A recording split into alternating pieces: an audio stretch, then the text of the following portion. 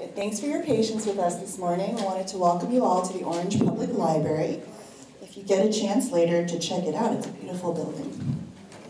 All right.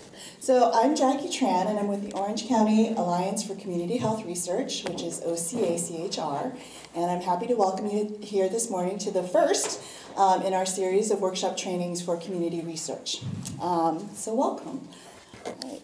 The Community Health Workshop Series is a series of 5 workshops that are intended to increase opportunities for community and academics to partner in research, especially regarding health issues here in Orange County. And the key piece of this is really engaging all of you and faculty as well to engage in community-based participatory research, which is CBPR or CBPAR, Community-Based Participatory Action Research. And this is being brought to all of you again from the Orange County Alliance for Community Health Research, which is a new partnership that was established here in 2011 with funding from the federal government through the National Institutes of Health, and these are all of the partners. You have our lead agency, which is the University of California, Irvine, the ICTS, which is the Institute for Clinical and Translational Sciences, Cal State Fullerton, the Children and Families Commission of Orange County, the Orange County Healthcare Agency, Orange County Asian Pacific Islander Community Alliance, OCAPICA, which I'm also a staff member, and the Public Health Foundation Enterprises. And really the reason that this is so important to Orange County, the focus of this grant, is really to look at translational science. And these are a lot of really big words which are all going to get demystified today. And the idea really is bringing research from the bench, the clinical research, to the bedside and then out to our communities. And I don't know if you all know, but right now, the average time it takes for the discovery of a brand new drug to reach our communities is about 13 years, right? Then maybe in some health issues, 13 years isn't a very long time. For some health issues, that's a very, very long time, and too long to wait for a treatment that'll be effective and possibly, provide good quality of life. So what these CTSAs or ICTSs are meant to do is to help really make that happen a little bit faster, a little more effective, and more appropriately when it reaches out to communities, right? So we don't just want to get it out faster but be all wrong, we want to do it right. And a big piece of doing it right is really engaging community, whether that's asking questions in focus groups or encouraging recruitment in clinical trials so that we know what will happen if it gets to the community sooner and faster. And we are one of 60 CTSAs in the country. There are about 6 in California alone, which makes us a really rich state in terms of resources, but it's also about getting all that information out to all of you who are working and engaged in community and letting folks know what resources are available. It's kind of like knowing there's a sale, but nobody knows about it, so no one benefits from it, right? So that's why you're here today, and it's very important. This is a real technical slide, but really what it's saying is how do we get the information and discoveries out into our communities sooner and more effectively. So the project itself has 3 major aims, and one of the major aims is the workshop series, which you're a part of today. And this is going to be the first of a set of series. There will be other trainings in the future. So for those of you who have colleagues who might be interested, or those who've registered and are waitlisted, there will be future opportunities. But this is the first series with the full 5 workshops that we'll be engaging in. The second aim is to gather community leaders and community members with faculty researchers to talk about pressing issues in Orange County. So the first group that actually has gathered has discussed low birth weight issues in Orange County. And some of the opportunities we're hoping to build on is to engage in proposals to address the gaps in data that we have here in Orange County. And Shannon Pizzola, who's in the back, is my colleague, and we're community research advocates, they call us CRAs. And our job is really to reach out to and engage folks. And she, as well as another colleague of mine, Lamore, are the folks that are facilitating these work groups. The other exciting thing that we're hoping to bring to all of you here in Orange County is the web portal. And this is going to be the website link, and it's going to be information specific to Orange County in regards to health issues, as well as population-based data.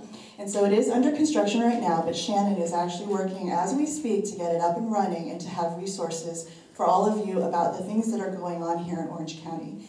And the truth is, there's going to be gaps. Not everything you click on is going to have pages and pages of data. Some things you click on are going to have pages and pages of data. But the idea of facilitating these workshops is also then to address where there are places where we can work together, to do research, to get information, and to put information about our communities and the needs onto the map, which would be the website. So that is going to be a living, breathing tool that's going to evolve and grow through the years. And we hope that shortly you'll find that there are some great resources you may not know about that are secrets here in Orange County about the work that you're doing here in Orange County. Okay. So we're a big group, and we didn't get all name tags, although there are little name tents on your desk. They're a little bit small, so if you're interested in putting your name out there, that would be great. And I'm going to ask you to start by getting up out of your seats and using your human bingo cards to make some new friends. Okay? One of the key things that we want you to get out of coming to these meetings isn't just to sit and take notes all day, but to network and meet people you haven't worked with before, engage with agencies that could leverage the work of your own agency, and to make new friends. Okay? So we're going to get up and get out of our seats. We're going to learn about others in the room and meet new people. And we're going to see what kind of folks you can find in the room, because this is also about how do we partner and create other relationships for the programs that we represent, right? And so, there's no right or wrong answer. The idea is just to get up out of your seats, maybe turn to your right, turn to your left, turn to the person behind you, introduce yourself, tell them who you are, what communities you may represent or work with, the agencies that you come from. And as you find, if there's somebody that fits a box, write their contact name down so you know how to get a hold of them later. Okay? So we'll do that for about 10 minutes.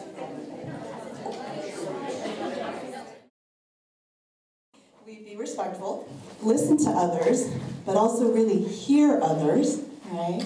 Ask questions. There are no silly questions. This is a space to engage and ask questions of each other and of our great speaker today. To check out assumptions. So we all know a lot of great things, but there's also a lot of awesome things we don't know. So think about that. To respect different opinions, perspectives, and experiences. They're all valid. To seek clarity and clarify, right? Don't make assumptions. We may sometimes use the same words, but be completely talking about different things, and that's in English, right? So let's seek clarity. And then to turn off our technology, okay? So if we can agree to that, is there anything else folks think we might need to add for our group expectations today? Awesome, okay. So again, we're here today for the Research in the Community workshop. And really the goal of this is to build academic and community research partnerships to address the health issues that are going on here. And health is a really big word. We're not just talking about clinical health, we're talking about mental health, right? We're really talking about well-being. And a lot of things can fit under that. I mean, we're not specifically talking about any health issue today, but looking at ways that we can use tools that can help our communities better reach health in this county, right? And really, as we talked about earlier, we're looking at transdisciplinary, translational science, right? Taking bench to bedside to community, and really ensuring that the discoveries that are made in the labs are actually having an effect and benefit in our community. Our key training objectives are here. You can read that, and they're all in your slides, so I don't think I need to read them for you. And then our overall goal for today, this is our outline, and so we're going to get busy real quick in the next couple hours, is to really talk about research, different methods and designs, as well as CBPR, and how that actually is a tool that might be effective for all of our communities. And then we're also going to dialogue about health issues and health topics that are important to us and ways that we can possibly use the research designs, methods, and tools that could help our communities. And then at the end of the session, we're going to talk a little bit about the ethics of conducting research. So everybody thinks research is so awesome and great, but there are also a lot of concerns and things that we should consider. And so we're going to talk a little bit about that as well. So today I am really pleased to have Dr. Sora Park Tanjasiri here. You're really in for a treat. She is a professor in the Department of Health Science and the director of the Health Promotion Research Institute at Cal State Fullerton. Her teaching and research focuses on community health promotion amongst diverse populations, particularly Asian Americans and Pacific Islanders. Her scholarship applies community-based participatory research principles to understanding and addressing cancer health disparities, including tobacco prevention, cancer early detection, and survivorship. She has served as the principal investigator, or co-principal investigator, of over two dozen, extramurally funded cancer-related studies, including the co-principal investigator of the National Cancer Institute-funded Community Network Program Center, WINCART, Weaving an Islander Network for Cancer Disparities, Network for Cancer Awareness Research and Training, and the R01 Support Our Women study to promote Pap testing among Pacific Islander women. Her research has been published in peer-reviewed journals such as the American Journal of Public Health, the Journal of the American Medical Association, Health Education and Behavior, and Health Promotion Practice. Dr. Tanjasiri received her bachelor's degree in biochemistry from UC Berkeley and her master's degree and doctorate in community health from the UCLA Fielding School of Public Health. Please welcome Dr. Tanjasiri.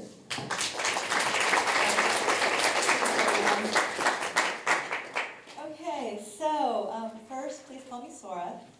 Second, there's a huge tall order, and I don't know what you guys, if you know what you got yourselves into. But normally, whenever I've taught things like research design, community-based participatory research, multicultural issues, ethics, etc., that's about 3 different classes. So we're going to cover in 3 hours what I think I usually cover in about a year and a half in our master's program. So 1, after this, I have a feeling we're all going to feel very tired. And 2, you should all get a degree. So first of all, can you hear me? Okay? Okay, great.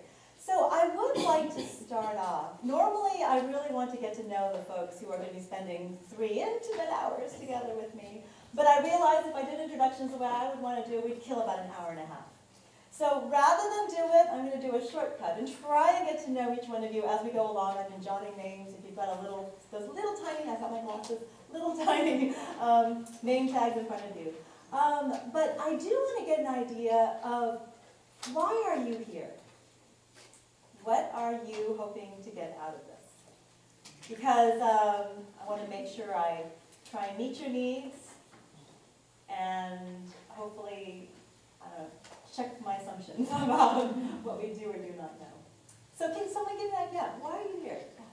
I wanted to participate because normally mental health is the last person on the totem pole. And it has, and even though it is the last health field that's mentioned, it usually is the root of most of the health problems that are out in the community, if not many of the problems that are out in the community. Okay, so mental health specific, but certainly for issues as well, right? Trying to address needs that are invisible or not getting attention. Correct. Good. What else?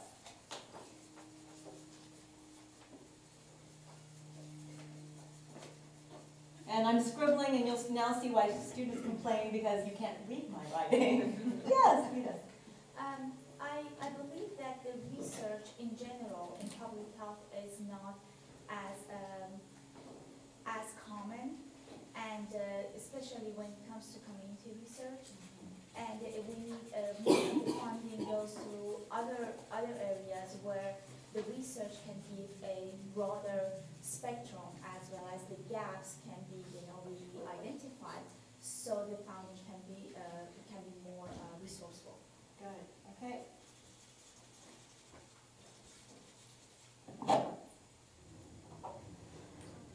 Yes. I really just signed up to get more of a foundation for what I do, to understand it and maybe increase my work with all the community-based research that I do. So I want to make more of a foundation for myself to understand and how I can improve my work.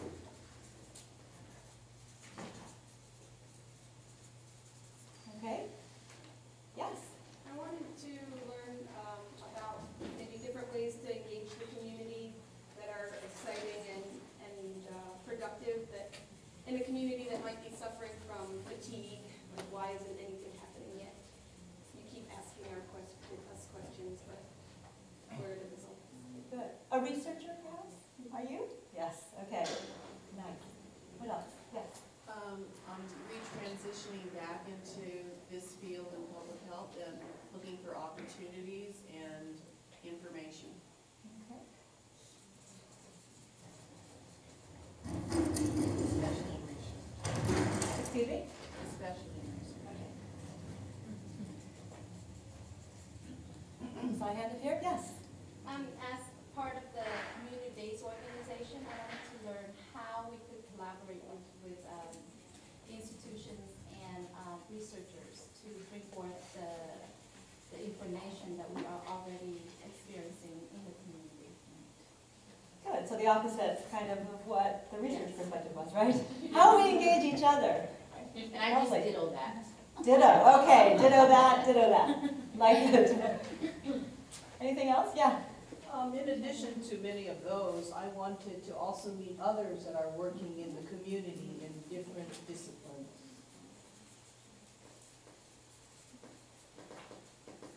Excellent.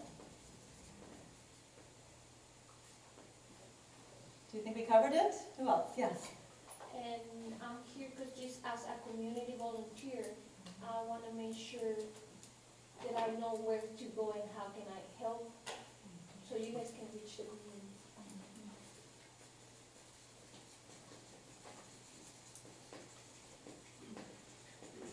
Okay, interesting. Anything else? Yes. One other thing that I want to get out of this workshop is to increase my understanding how to better access to hard-to-reach populations, especially at this moment we have my agency is serving immigrant refugees populations, and then we have sometimes the issues of how to reach them in the area that it's so hard to go, and also try to get involved those people in the research process is also an issues that we have been facing. Mm-hmm.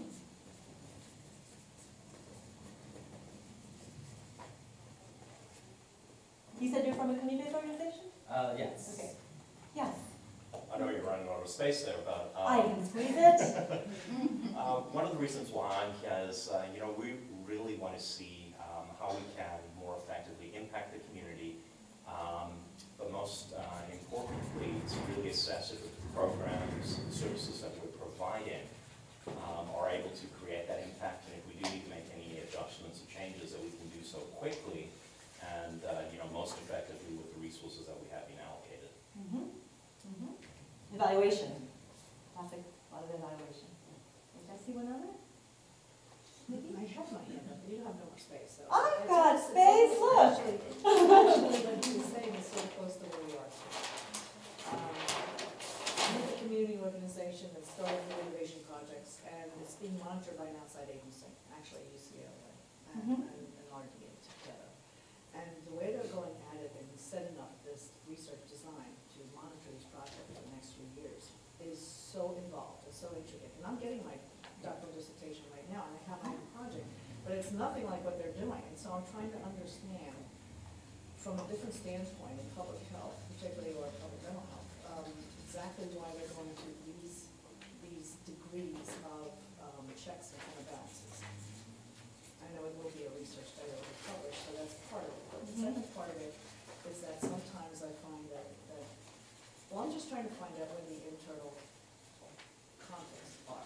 I'm trying to get validity, are we now getting inclusiveness, and things like that. Okay, great. Who else? Yes. I would like to participate in identifying cultural needs in our community and to find skills to communicate and have a better relationship.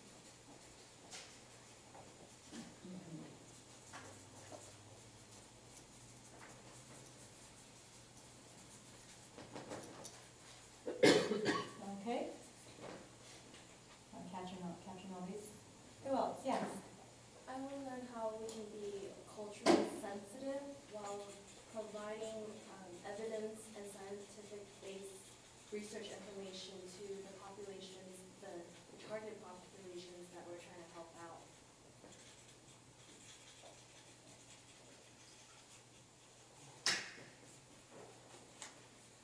Okay.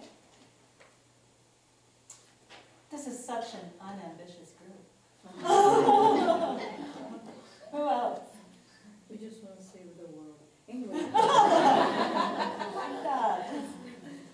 I am with oral health, and like she mentioned about like mental health is not something that's addressed, and so is oral health. And I work with an organization that we do a lot of school programs, and I'm here to learn how to network and How do what? Work? how to network and Okay. yes, Okay. and improve my ability to do research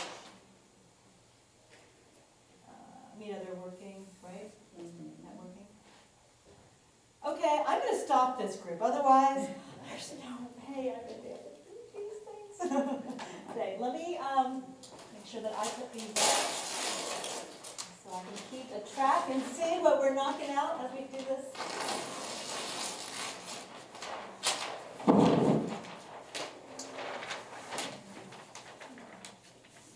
Okay, as we do that, let's see. Talk a little bit about what you want to get while you're here. Can we talk a little bit? Oh, this does not have a sticky.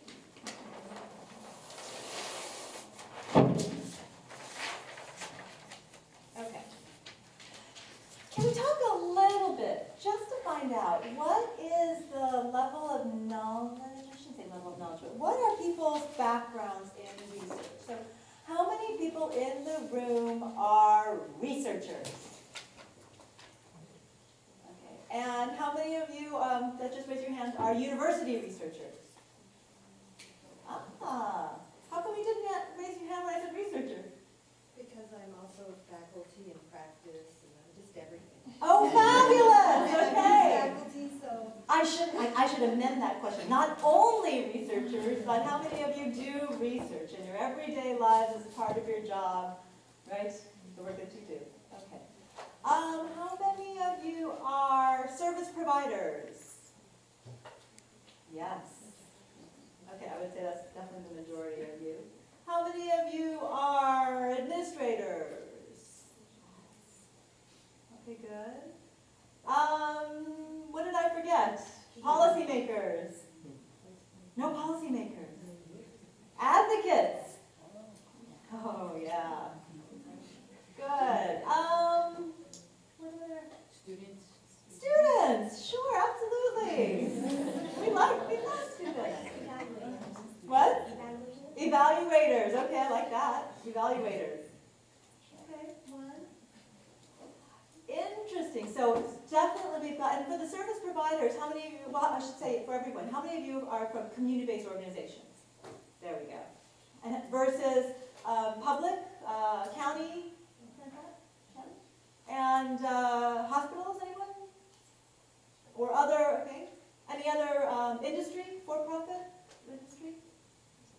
And then, no, universities. I'm sure I asked that right. Okay. Interesting. Okay, good.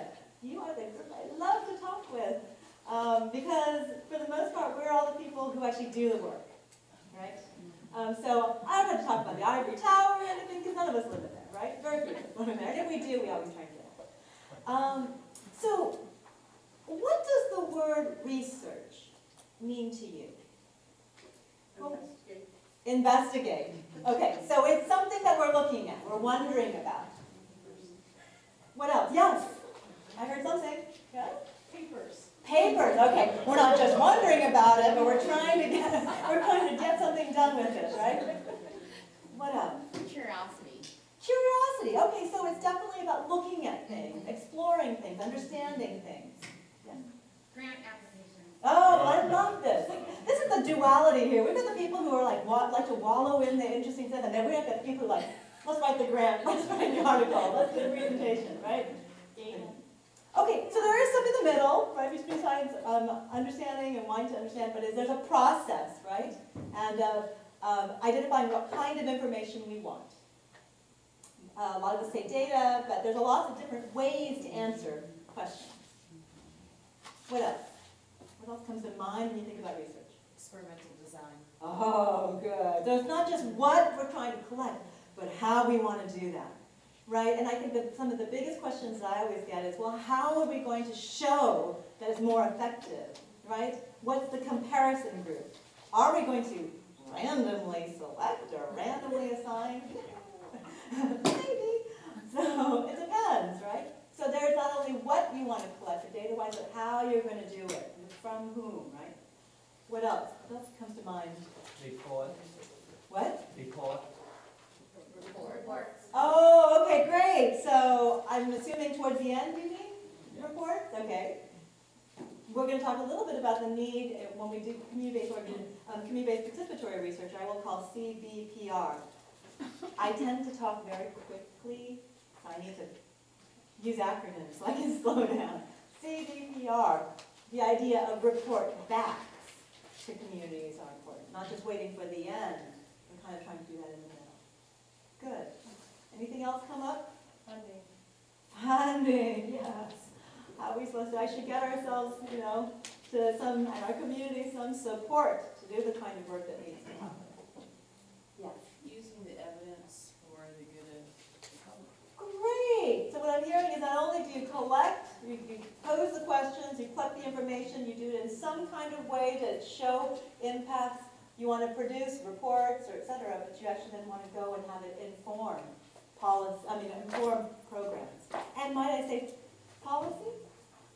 Right? That there are actually ways that we would want people who aren't necessarily directly in the research to be looking at what works and looking at what the needs are and supporting that, right, with greater funding or with, right, changes in laws or with enforcement of the healthy community health policies we currently have. So ideally, although this is going to be kind of a whirlwind on CBPR, what we would love to have in this room, and we do have a fairly good diversity of, are different kinds of people. This is not a presentation just for students, who are the people who I usually talk with, right? This is not a presentation just for university folks, or not just geared towards just community folks, right? We need to be all involved in order to make the kind of impact that we talked about wanting to get. Okay, so let's get through the boring stuff, right? Okay, so this is just my point about research, action, investigation, questions, practice, reflection, evidence. What did you say? Changing the world, right? I think we heard all of those things in the things that people raised. Okay, so let's just talk very generally about what the general steps are. Okay? I will apologize a huge mea culpa. This really is not going to be the time where we can go into some of the level of detail some of you might want in order to figure out how do you do some of these steps, you know, in what kind of context, for what kind of questions. We're going to kind of take a broad brushstroke of the general phases of research, and then we will continue to revisit this as we elevate some issues that come up, particularly issues in collaborative research. So the first one is identify and define a research topic. Right? In fact, I heard some of you say that you kind of want to get to know what about communities, right? And what are the needs? Some of you have an idea of the needs and you want to connect up with researchers. That's all about trying to identify what is the topic area you want to work in. Oopsie. Oh, I have my arrows. They just didn't show up. Bad me. Okay, so number one, identify and define a research topic. Number two is about setting the research question. Everything derives from having an appropriate, applicable research question. And for those of you in the room who have actually been in some of my classes, you know, I always go back to what is it that you're trying to investigate? Right? I see Becky rolling her eyes. It's only because I'm picking on you. We'll talk maybe this much about that today, but at least knowing, right, about how that process is supposed to unfold. Definitely number three is determining how to conduct the research. Right? And who should be determining that? And what kind of conversations should we be having together to figure out what the most appropriate ways are to conduct that research? Once the research, what we call the design and methods, are set, which is all about the content, then we go out and we actually collect them. And I heard several people already say about how difficult that is in communities and certain populations, right?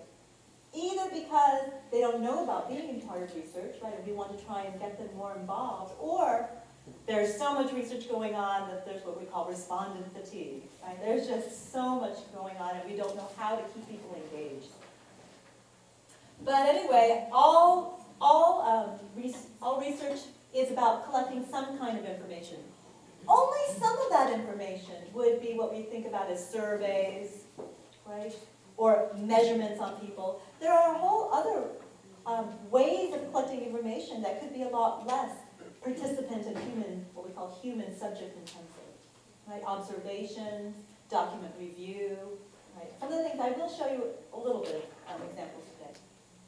Okay, so what do we do after we collect the information? We definitely want to analyze and interpret it, right? And although this seems like something that, oh, that's just about knowing some statistics or right, getting some people on board to help you figure out what you've got. This is also about trying to figure out, I think what we said, the validity of the results, right? So you got some results somehow. Is it really true? Is it really what the answer to your research question is, or did we miss something? And yes, I always say to my students that you can have the best laid plans, and then you do it, and then you only afterwards go like, oh, I forgot. We should have asked a different question. We should have figured out slightly different information, right? So the whole process of research is to find out what you know, and of course, what you missed. Which never actually happens to me. Certainly we have a responsibility after we analyze the information, right, to disseminate it. I heard some of the examples of dissemination, specifically reports, publications. I would say that, there are a lot of other ways to do dissemination, and we're going to talk a lot about what communities need. In order to keep engaged in research, right, we need to engage them in what the findings are, what the benefits, and how that could be used, including how to incorporate them into programs, right? And then, like I implied, since we never do a 100% job, or if we do a fabulous job, it always opens the next door to say, like, wait a minute, now I want to know, right? I figured out the needs. We've got some idea of programs. Now I want to know, can we develop and evaluate a program? And yes, start it all over again. So this is my spinning around life cycle in a nutshell. If you're wondering what I do for my living, I'm just spinning around in this circle for the rest of my life. Eventually, hopefully, I'll get off this rat race and actually figure out some other things in my life. Does that seem to meet what other people have as their general assumptions about what goes in here? Yeah. Then great, I'm going to now confuse it. Confuse the heck out of it by saying that really any way you look at research, you can break it down into these steps. So one thing that you have in your binders is a little bit more extensive way of breaking these steps down. So you could ask yourself, right, at the different stages, identifying a research topic, setting questions, determining and collecting information, and analyzing and reporting, right, breaking it down to some more general questions. So for instance, what interests you? Right? What do you want to find out about? And I am a researcher, but my area is behavioral science. So it's kind of like when you have a hammer and everything looks like a nail. I see everything from the lens of how can we get behavior to change? Or why are people doing that behavior? How can we add to that behavior? Or how can we have that person support someone else's behavior change? And I look at things like smoking, physical activity, nutrition, right? Cancer screening, cancer support groups, and how to get people to increase their quality of life. So the things that interest me are in that realm. Right? Now I'm guessing for some of you who said you're into oral health, the things that interest you are questions that deal with either oral health or the things that are associated, right? About what goes on in families around oral health, what goes on eating with oral health, right? Accessing providers in oral health. For those of you who said mental health, similarly, right? I mean, we have our own interests. This is not about giving those interests up, right? Because someone else said, no, you should be sort of researching something else, right? But it's trying to figure out how to be involved in research processes that reflect your interests. Once you figure out, yes, I want to know something around mental health needs among, I don't know, caregivers of, oh, see, this is my problem. In classes, I kind of start spinning out of control because I get so excited about issue areas. I should just ask you, is there an example, a mental health example or any kind of example we could use? Otherwise, I'm going to start creating my own examples. ADD. ADD. Are you saying that I am? No, I'm just kidding. So, attention deficit disorder. Okay, that's what interests you? Yeah. Okay. Movie. It could be. Great. Among a particular population? Children. Children and ADD. Okay. So, love it. And I love how you could just say it instantly. That's what interests me, right? What is already known about the topic, right? So this isn't about going out and trying to, for yourself or for this area or for your community, trying to start all from scratch. What we want to do is build on past research, right? Oh, so much easier, much less exhausting. So it also involves trying to get to know, right, what else has been done out there. And then trying to figure out what those gaps are. Right? Once that happens, what is the one question that emerges? And yes, research is all about starting big, right?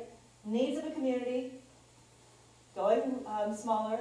Let's look at ADD among children. Now let's go smaller. What are those needs and gaps? Maybe we already know. I'm going to start making stuff up because this isn't my area. But maybe we already know that there is certain level of ADD in the population, but it's about how to better screen and detect it early. No? Am I making this up completely? It can be. It can be? Parents to know.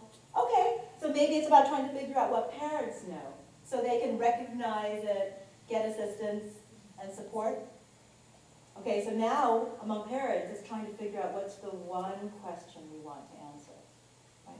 So you'll often see in research an inverted triangle. We want to start with the big ideas and distill them to the one question. Or the maybe two questions you want to address. So maybe the question is, what do parents know about detecting or understanding, identifying ADD? Early signs of ADD in their children. Maybe we already know that, though.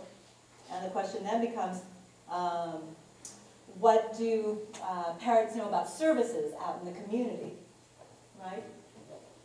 Or maybe we already know that and we want to know, well, how well are the services being used?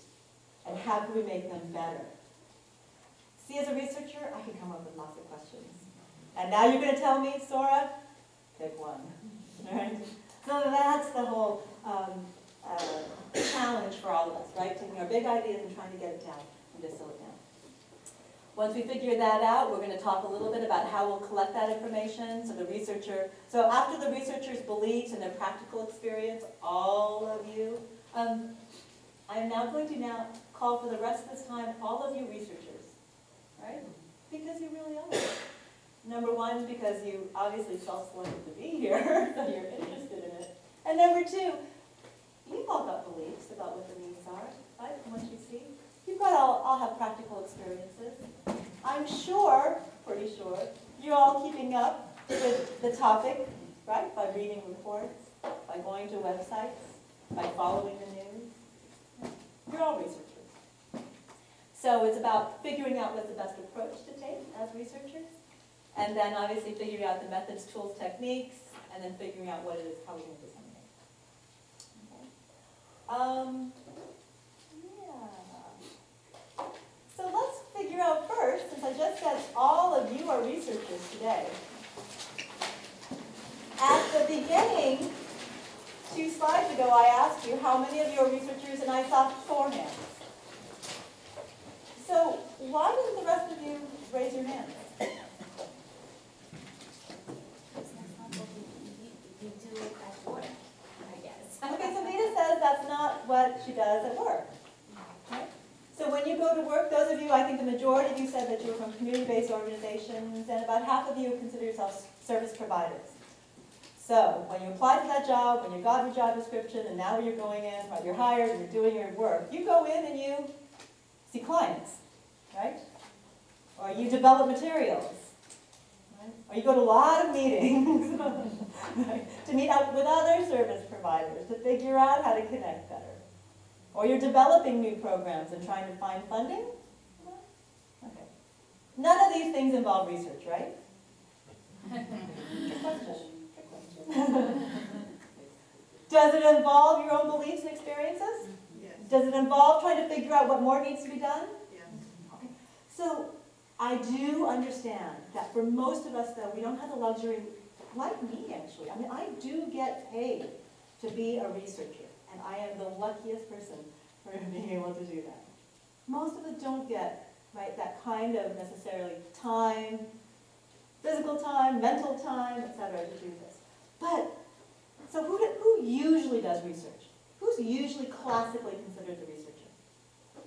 People at the universities. People at universities. And why?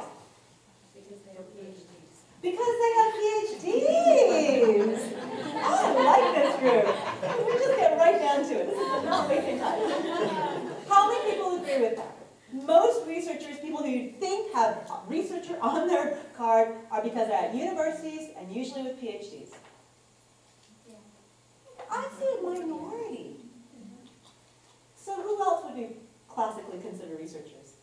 If they're not the PhDs from Cal State Fullerton or UC or whatever. Well, who else? Grad students. And they're the students of the PhD. Okay, now you're getting technical. Okay, they're still at universities. They still have some sort of higher degree or higher degree aim. So we're not necessarily talking PhDs, right? People can have all sorts of different kinds of degrees that give them the coursework to conduct research. Okay, so if I threw in masters, PhDs at universities, students and research and faculty who, is that usually what people think are classically researchers? How many people say yes? Yes. Okay. Is anyone saying no? Am I missing anyone? Who else? Heads of programs. Heads of programs. Good. Why? It's not because they have the track that they have to actually find funding for these programs, and they have to actually develop them for the future. Okay. So at some point, there's got to be a timeline there about what you're doing. Good. So heads of programs have the responsibility for developing new efforts, and that often takes the kinds of things we already talked about, right? Right? A lot of experience out in the field, understanding of what the gaps are, looking at the literature, looking at what else has been done, writing the grant proposals, getting the money to actually do it. There are a lot of research skills in that. Good, I love it. And I saw one other hand. Anyone else? I think I might be wrong. I would say undergrads. Like Okay. There's a lot of undergrads that actually do research at Cal State or UCLA. Absolutely. I'm so glad you said that. So it's not necessarily someone with a master's or PhD, but someone who's going for their BA, bachelor's degree, because they've been taking some coursework, because they have some capstone projects they need to do. Good. So I'm still hearing universities or a select few at community at service providers. Yes. Research institutions and government agencies, Okay, good. So and why? Why are they generally researchers? because they're, well, a government agency is depending on the specific agency, they're looking for more information, specific field, if it's children, if it's health, if it's politics, so different specific areas. And is it all government officials and public officials? Certain kinds, right, are involved in research. They usually have higher degrees, right? Yes. Generally and from, right, okay. So we're starting to see some overlap. Maybe one other, who else? Yes. For-profits, they all have their research and design departments so that they can improve their products and make more money. Absolutely. Did everyone hear that? So for-profits, because they oftentimes have a research and development, right, section, because they're trying to develop, innovate, develop new things. So I would, again, like to assert that for the time, we are all in this room researchers. But that's not the normal job we usually play, right, for most of us. I'd like to take a few minutes and actually take us through an exercise. You guys willing to get up and do a little walking around? Okay. First, I need four volunteers. People who would volunteer to be consultants. And I'm actually looking at the back of the room for people who actually raised their hands initially and said that they were researchers. Can I pick on you? Yes? 3 days. Can I have 4 of you stand up? All 4 of us? Are there 4 of you? 3 of you? Yes, and you? Okay, so 1, 2, 3. And who's the 4th? Do I have anyone else? Should I pick on Rupert, who I also saw as a researcher?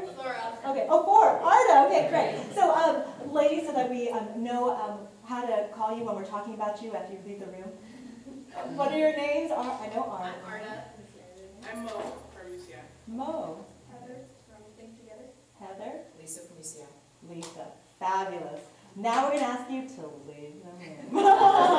Give us just a few minutes to organize the rest of us, and we'll ask you to come back. Okay, I'm going to take this off right now. Well, actually, no, I'll do it. One quick thing. We're going to actually now break it into groups, and I'd like to be able to mix it up a little bit. So I'm going to go around the room and just count off 1 or 2. Okay? So can I ask Laura to start? You're number 1. 1, 2. 1, 2. 1, 2. Oh, remember your number. 1, 2. 1, 2, 1, 2, 1, 2, 1, 2, 4, 1, 2, 1, 2, 2, 1, 2, 1, 2. 1, 2. 1, 2, 1, 2, 1, 2, 1, 2, 1. Okay. Can I have all my 1s up here and my 2s back there? I guess I'll sit now. Design studies to collect to define methodology to collect data. This is not a research method. What CBPR is an orientation to research. It changes the role of who is the researcher and who is the researched. It is typically thought of in certain kinds of methods, like qualitative, or where qualitative is more likely to occur. But it can be just as easily done in quantitative and evaluative, etc. There are fewer quantitative, fewer surveillance kind of epidemiological studies, although I'll tell you, I was just part of a CBPR collaborative that looked at looking at cancer, breast cancer, higher incidence of breast cancer and mapping in California. So it can be done with a group of epidemiologists. And it's an applied method. It's about trying to solve the problems that we see in communities. Right? So this is not, it's less about in the laboratory or so certainly I've never collaborated with a biologist. I don't collaborate generally with experimental psychologists that do things in their laboratories under controlled situations. More with applied kinds of researchers. And the goal is to influence change in communities, in systems, programs, and policies, the kinds of stakeholders that we've already talked about. Okay. So there are many definitions of CBPR. And the Kellogg Foundation has kind of summarized it this way. CBPR is a collaborative approach to research that equitably involves all partners in the research process. That means all of you in the room. And recognizes the unique strengths that each partner brings. CBPR begins with a research topic of importance to the community with the aim of combining knowledge and action for social change to improve community health and eliminate health disparities. And I'm a health disparities person, so there's a twist there. But really you could do CBPR in all sorts of different kinds, for all sorts of different kinds of issues and problems. I have one question. Is there something in research, because sometimes we already want some outcome, so our approaches are going to be biased to lead to that outcome. How do we educate ourselves to not be biased? Let's talk a little bit about this. And if you can just hold that question for just a minute. I think that question about bias is wonderful. I want to actually reframe this. This is not about objectivity and subjectivity or validity and biased results. This is about actually coming up with research questions and doing research that is more applicable. Sometimes the best questions start because one person sees. I've seen, for example, I've worked with community-based organizations where their research question is, their topic is, I want to show that my program works. Would you say that's a little biased? Kinda, right? From an objective standpoint, right? Except for, isn't that, for many of us, the reason why we're here is when we want to figure out, right? Or not, maybe it doesn't work entirely, but what works? Obviously, we're open to finding out what doesn't work, but we know something works. People keep coming back to us, right? We see people getting better, or we see, right, families improving, we see something. So I would love to think not necessarily about bias or objectivity, subjectivity, etc., but think more about how to come up with research questions and methods that address real community needs. Sometimes it originates from only one person's perspective. The way to do this is varied. This is just according to Meredith Minkler, Barbara Israel, and other CBPR researchers in public health. But let's go through this and just nod your head if you feel like this is something that communities would be interested in. Number one, it recognizes that communities are the important, what we call unit of identity. It's that research needs to happen in communities with real people. Sound good? Builds on strengths and resources within a community. Doesn't only see communities as being tangled up, but sees them as having opportunities to engage, right? To talk, to collaborate in problem solving, to identify those opportunities for dancing instead of tangling, etc. Number three, facilitates, the CBPR facilitates collaborative, equitable partnerships in all research phases and involves an empowering and power-sharing process that attends to social injustice. That means that if I were to collaborate with Amelia on an ADD, right, study, although I'm sure I wouldn't because I would be the worst researcher, university researcher to collaborate with, knowing nothing about that topic. But if I did, right, it would mean that we both are in control of this study. We both identify the research question, right? Sometimes Amelia would take the lead in identifying who the populations are at risk or what potential needs we should be addressing.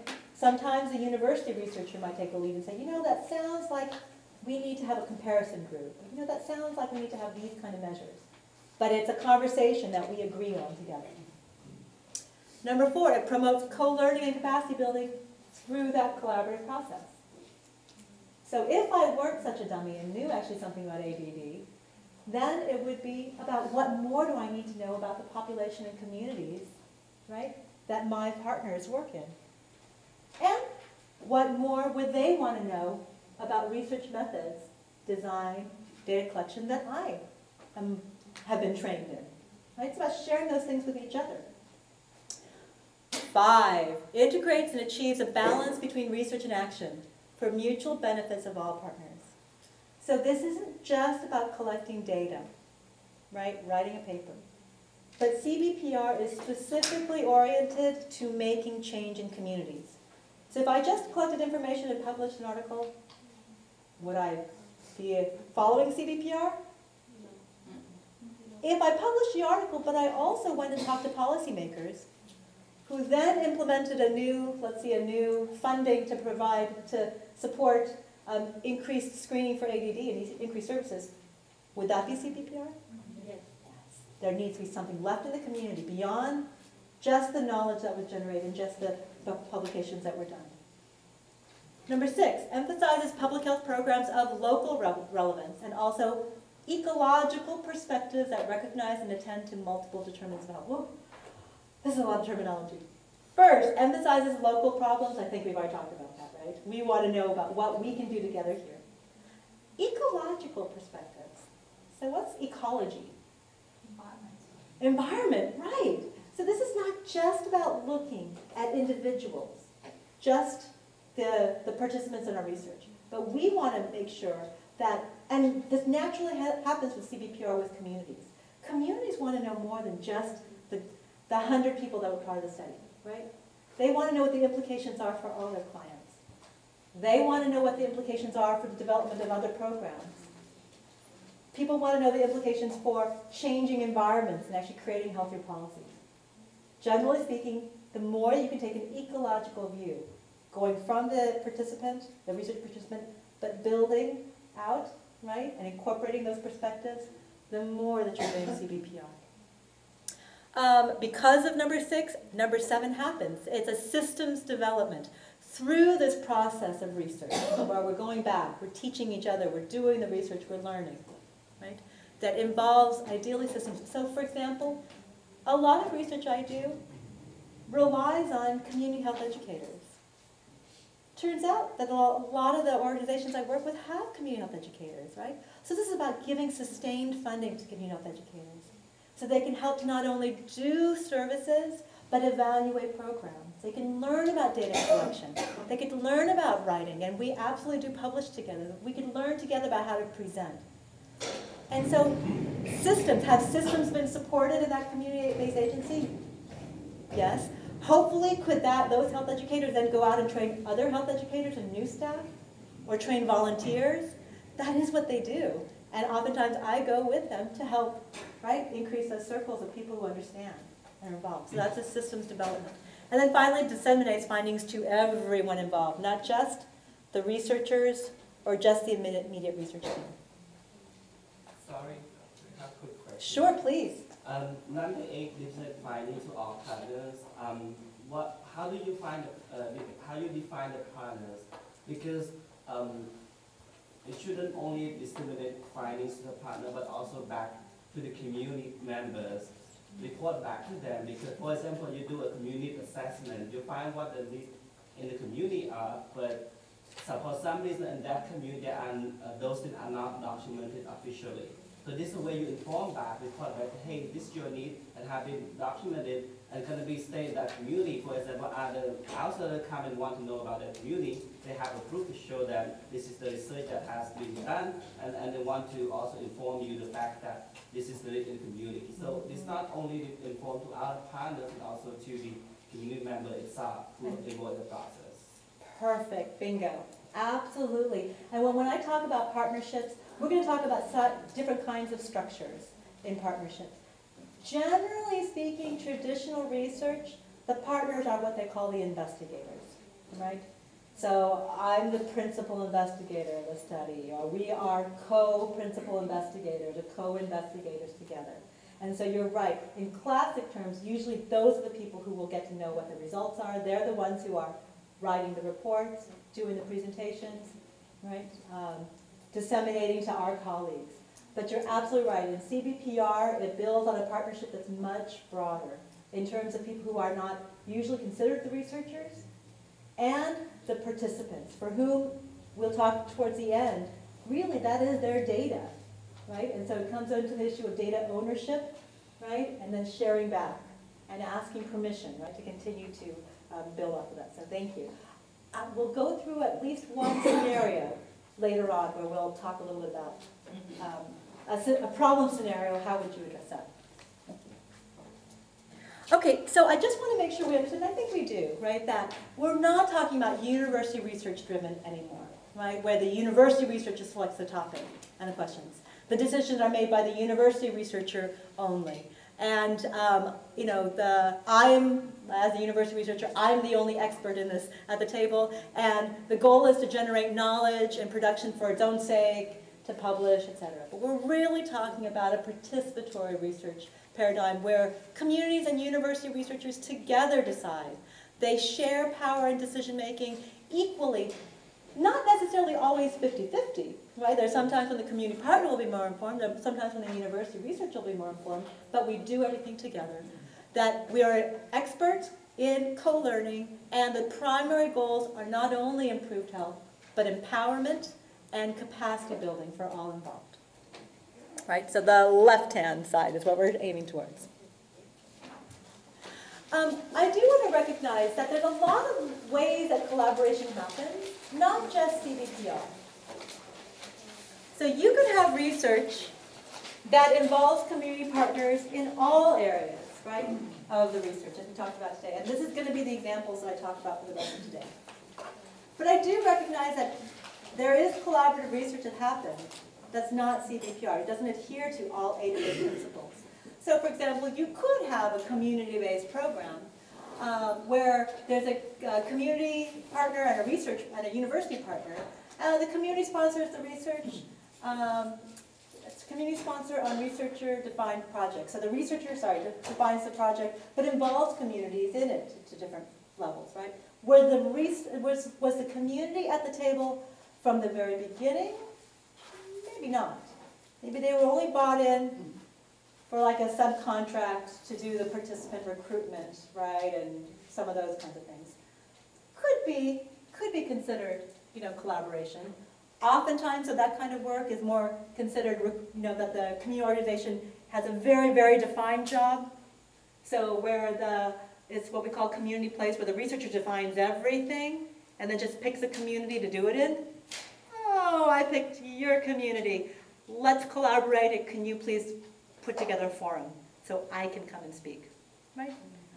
Doesn't feel like CBPR, but it is a certain level of collaboration, all the way down to the real non-collaborative effort. So this would be where, I'm a researcher, I have a question on ADD, I don't even need to go out to communities, I'll just go dig in terms of data that's already been collected and do like secondary data analysis of something that's already out there, the California Health Interview Survey or something like that, right? Or I'm just going to go into my laboratory and just set up a few experiments there to figure out the answer to the question, right? So CBPR is not the only way you do collaboration, but I think it's the best. Yes, Mo. Perhaps you'll address this, but it's about the systematic power that's embedded in this process. So the goal is always to have this kind of, maybe not 50-50, but this equal relationship. But when it is donor-driven or funded or resource-driven, it's kind of hard to establish this type of partnership. Kind of what we saw in the group exercise, that in one group everyone was looking to the experts to solve the problem. One person mentioned the concept of incentives. Maybe you'll address this, but I feel like there's some structural power issues that always come in my mind as a hopefully a CBPR researcher, that I always get stumped. Like, how do I address that? What is it that I need to do as a researcher? Let's go to it now. Let's absolutely go to it now. So CBPR is a great idea. So I fast forwarded a few slides. I'll try and revisit some of it back, but I like that segue. So where does CBPR go wrong, right? So the problem is that we aren't usually engaged in talking about relationships involved in research on an everyday conversation. Like, when was the last time you had a conversation at all about research, right? And sitting at breakfast with someone you know, right? And saying, let's do a research project together. Let's figure out some of those power dynamics. Who would have the decision making? What should each of our roles be? Who would have control over the money, right? Things like that. So, the last cocktail party you were at, how many of you actually talked about all those things? Now you know what to socialize on. So, the problem is that these conversations don't usually happen naturally, right? And so we never get to the part of creating those trusting relationships that can talk about power, right? Before you begin the research process. Usually, the time we start making relationships is, oh, I've got a study. Let me find a partner. Don't you trust me? Sure you trust me. I'm trustworthy. Right? Let's do it together and let's just see how far we get. Ooh, we disagree? I never want to work with you again. Right? Isn't that the way? So I liken it to this notion of stages. Now, I'm not sure how many of you are in a relationship, but do you ever go into a relationship and say, I'd like to be in a relationship with you. We've got to do that now, because I've got some money. Hang with me. And we're going to work together. We're going to at least do this for 5 years. If I like you, if it works out, maybe we'll do it again. That's not a relationship. That's something else, I understand. That's not a relationship. So the whole idea of building CBPR is really based on this trusting and trustworthy relationship. I will just say that most university researchers, and I'm absolutely to blame in many cases too, are not necessarily trustworthy. Why? Because we never take a class in this. We learn all about statistics, we learn all about sampling, we learn all about, theoretical, theories and program design. We never actually learn about how you share values to develop relationships. So it really wasn't until I met someone very special named Marianne Fu. She, for those of you who don't know her, she's the executive director of the Orange County Asian Pacific Islander Community Alliance. It's called OCAPICA. I've had the pleasure of working with her, and she has taught me how to better understand and value a CBO PR process. How did that happen? Well, I first met her. So if anyone's actually met Marianne, she doesn't come up to you and just say, "You're a researcher? I've got some money. We need to work. We're going to work for the next 5 years." She's not that kind of person. In fact, she's a matchmaker. If anyone's met her, if you're single, she will try and match you. We were both students at UCLA. I bumped into her in the hallway, didn't know her at all. She didn't know me at all. Took one look at me. I must have looked like I was socially inept because she asked me, "Hello, what's your name, and would you like to be matched with someone?" Well, yes, my social life does need some assistance. But who are you? So what do you mean? So she is a networker, right? She's the kind of person that just reaches out and wants to get to know people before there's ever really a reason for a relationship, an ongoing relationship to happen. So I met her. And it turns out that we actually started collaborating on something called the California Pacific Islander, Asian Pacific Islander Tobacco Education Network. It was called Happy 10. This is years ago. I'm sure it predates most of the people in this room. And we worked together on nothing having to do with research. We actually were working together because this network was interested in doing policy advocacy for Asian Pacific Islander issues related to tobacco and smoking and passive smoking. So we both served, volunteered on this. We started to get to know each other. We're like, wait a minute. You look at things the same way I do. I kind of like the way the things that you brought up. You're kind of like someone who's kind of interesting to me. Let's get to know each other better. Well, we finally decided that, you know what, maybe we should actually work together. She, at the time, was starting OCAPICA. I, at the time, was finishing my PhD. She said, "Sora, would you actually like to come on board and be part of the board of directors of OCAPICA?" I said, "Oh my God, you actually trust me to help you run an agency?" "Wow, okay, if you'll teach me." So I actually joined, and through working with her on OCAPICA, I feel like that was our engagement. We're trying each other out. We had now a few responsibilities to each other, right? This wasn't just about having fun and leaving. We actually had to get up the next day and figure out, like, can we still work together? We actually could. We actually decided, you know what? There's some hard things, but this seems like something could last. So we decided to get married and engage in CBPR research. In the early, let's see, it's in 1991, we started a project called Life is Precious, a Hmong breast health study, because Hmong women in, primarily we were learning about in Long Beach, were dying of breast cancer and never going to get screened.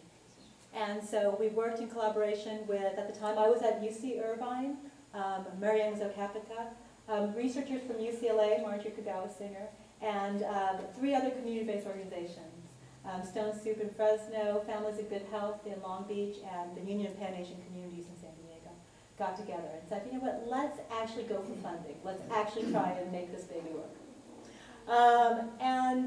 After that, what we have now is called Weaving an Islander Network for Cancer Awareness Research and Training. This was actually started in 2005. There's a lot of things that happened in between 1991 and 2005. But just an example of a current project we're doing together, where we're also identifying research opportunities, collaborating on data collection, et cetera. So our babies have been conceived, are growing, and those are our research projects. We've been parenting, and I think we're very successful parents. We each have our relative spouses, so we actually include them sometimes. But Marianne and I see a lot of each other. We actually ended up moving about 10 years ago. We now live about half a mile away from each other.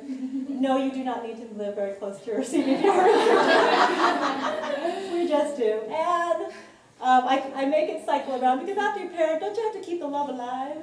Right? In relationships, you gotta start dating again. You gotta start figuring out what's important beyond just the research, just beyond the work. And so I put the picture of our two sons. This is Matthew, her son, and Saran, my son. They are really good friends, so we oftentimes get together, Marianne and I, just to see our children play and, to revisit what's important to us. I would say this is, for me, has been the idea. Through Marianne, I have met some wonderful people, Jane and Charlene, researchers, community advocates, community-based organizations, etc. through this. The take-home messages, find a Marianne, live very close to her, and get your children to do that. The take-home message is what? When should you, what? Relationships. And when should you start the relationships? Build them, yeah. Build them before you ever have to actually get married and have the child, right? Build it while you still can date and still get to know each other. Now, I will say that CPPR is not just all about that good feeling. Right? So this is sort of I'm painting a pleasant picture, and I'm kind of hiding all the things that have gone on, all the struggles that we've had. And they do happen. But what happens when someone who you really respect and you really admire and feels the exact same thing to you, comes up to you and says, or to me and says, Sora, you're actually doing things wrong. We're finding this stuff out. We're a little concerned that, Sora, you need to change what you're going to do. So what's the difference between someone who doesn't know you saying that to you versus someone who you are engaged, married, etc., saying that to you? More likely to listen, absolutely. And more likely to say, oh my gosh, please tell me what I'm doing wrong. The good thing now is, hopefully, that I learn all the time what I'm doing wrong. So I'm not a complete idiot because I get a chance to learn and be better. And the good thing is that it's two ways. And I'll tell you that on the vein of dissemination and making sure to be involved and collaborative, about 3 years ago, I had a very, very dear researcher, community collaborative researcher tell me, and she said this at a meeting, and she broke down crying, saying, Sora, I heard that you went and presented our research without asking, without including, and I just can't believe you would do that. And I said, thank you so much for telling me that, right? If we didn't care about each other, you would have never taken the time to share that with me. And if we didn't care about each other, I would not take the time to say, gosh, let's figure out how to make this better. And out of that, we actually came up with a whole other protocol about how to adhere to CBPR. Wrote it down, and now there are guidelines for everyone to abide to. Right? So this isn't just about a feeling. Right? It certainly starts with the trust, but this is also then taking that feeling and building it into the research plan so that everything is clarified and identified, and so that people can follow it, right? And learn how to do those kinds of steps. So what are some of those ways? Yeah, Lisa. Just a real quick question. Do you develop MOUs or memorandums of understanding in your collaborative relationships with community partners? Absolutely. We've done it in the past. Back when we had this conversation, we actually had a policy in place where we revisited it and improved it. And just a few months ago, WinCart, our latest collaborative, just developed an MOU because we realized that the ways that we were communicating and sharing in decision making weren't as collaborative as they could be. And when we get to that, I will be sharing some examples of that. But the first thing I do want to say that at minimum, you need some structures in place, right? To be able to say that we are equitable researchers in this effort. So let me just share with you at least what are some of the mechanisms that are currently available. So these are establishing structures. This is before you even start or while you're starting to develop the research proposal or project or whatever that you're working on together. First of all, who are the leads? I just talked about the fact that for most research-funded studies, they have what's called principal investigators or co-investigators. These are the people who are directly responsible for carrying out the key scientific aims and activities of each study. So at the beginning of this morning, we said about who are the typical researchers. The typical researchers who fulfill principal investigators, other PhDs from universities, etc. How many of you who don't have PhDs or who are not from universities, how many of you have been a principal investigator on a study? 2? Yes. How many of you know that you can be principal investigator on studies? Okay. Is there anything that says, in any, and I'm talking to researchers and communities alike, that says that you must have a certain kind of a degree, or you must have a certain kind of academic background in order to be a principal or a co-investigator? If you look at National Institutes of Health or CDC or something, they would say we want the lead people to be appropriate, right? So if you're proposing to do a study that involves ADD in the laboratory, you better have someone who's a principal investigator or co-principal investigators who have that kind of background and expertise. But if you're trying to do something that involves evaluating a program in the community, should you have people who are actually program people in that community who understand how to do that program as some of the lead people responsible? If you don't, you're missing some key experts, right? Sorry, I was just going to inquire about, there are some PIs that require you to be part of an institution that's academic. So you don't necessarily have to be a PhD, but it has to be affiliated with the university, right? So there are some, are you talking about some funders, or there are some institutions that require that? Okay. So, yes. Some institutions like Cal State Fullerton, UC Irvine, in order for you to represent the university, you need to have a certain kind of position. You have to be what's considered to be appropriate to principal investigator. So all researchers at a university are not necessarily eligible to be principal investigators, only certain ones. But that's specific to an agency. Might that be true for some of your agencies too? Right? So if you work in county or in hospitals or at nonprofit groups, that your agency also defines sort of who are the people who are eligible or most appropriate. They're usually people who have higher responsibilities in that institution to begin with. Right? So usually volunteers for an organization can't represent that organization as an investigator. But could the executive director? Could the program director? Could a program coordinator? Depending on that agency, right? Yeah. I'm not quite sure if the IRB process also have an impact on who's going to be a PI or co-PI. Okay, so we're going to talk about institutional review boards in a minute, yeah. Or in about, I'd say an hour. Hold that thought, because the quick answer is no. It depends on the research study. But let me throw this back to you now, though. So there was 2 things Mo brought up. One is who can represent your institution or your agency. The second is, who does the funder want?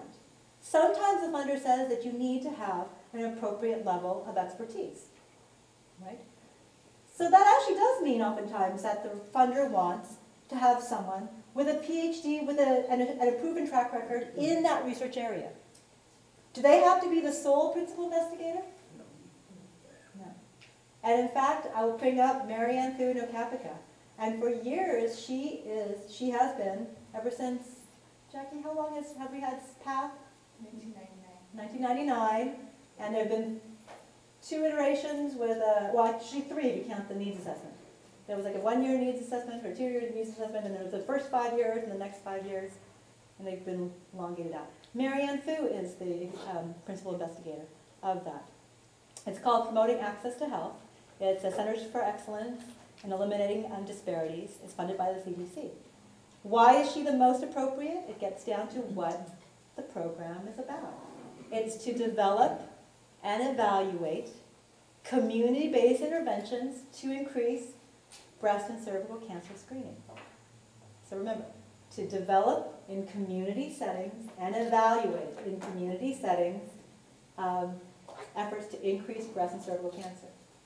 Marianne Fu is the Executive Director of OCAPICA. She's got a Master's in Public Health from UCLA, and she's done a lot of community education, evaluation, publication. If you saw her resume, I think you would absolutely agree, perfectly appropriate to be the principal investigator. And I have the opportunity to be the co-investigator on there because I bring a certain level of expertise, but my expertise is not able to be responsible for carrying out the entire effort, just for a piece of it, and I'm part of the evaluation team. Okay. So here's where I want you to start thinking about, for the kinds of questions that you're interested in topics, who are the kind of people from your institutions that are available? And do they have the kind of experience, expertise, and responsibility to serve in lead positions? If they do, assert that. Right? Most of you are from community-based organizations or service organizations. Turns out that without you, researchers like me couldn't do our research. I'm a behavioral scientist. I need communities, people to be part of this. I'm not from the communities that I usually work with, Pacific Islander, for example. I need co-investigators. I know that Kala is one of our co-investigators. She's a lead personnel on WinCart for us. Now, there are differences between principal investigators and co-investigators, and we could talk about those differences, but really it's about the idea of identifying who's the most appropriate. If you're not the most, if you want to be that kind of person, but you're not quite there yet, what do you need in order to be that person? Do you need institutional support, right, to designation to be that person? Do you need more experience in presenting results, right? Maybe you're involved in evaluation, but you need more experience, more publications, more presentations, something to demonstrate that you can be a lead on a research project. So you mean you need more research experience, et cetera. Whatever it is that you need in order to do that, think about it. In the absence of principal investigators, co-investigators, what I think are some really other important structures are things like executive boards.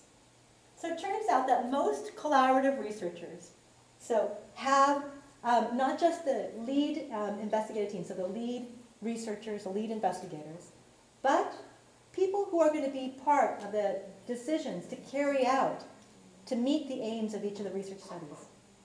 These are executive level people. These are people who have decision-making powers, and those decisions are essential to carrying out the study. So as part of WinCart, we have 6 community-based organizations. One representative from each of those sits on our, kind of one of our executive bodies. That's called the Center Steering Committee.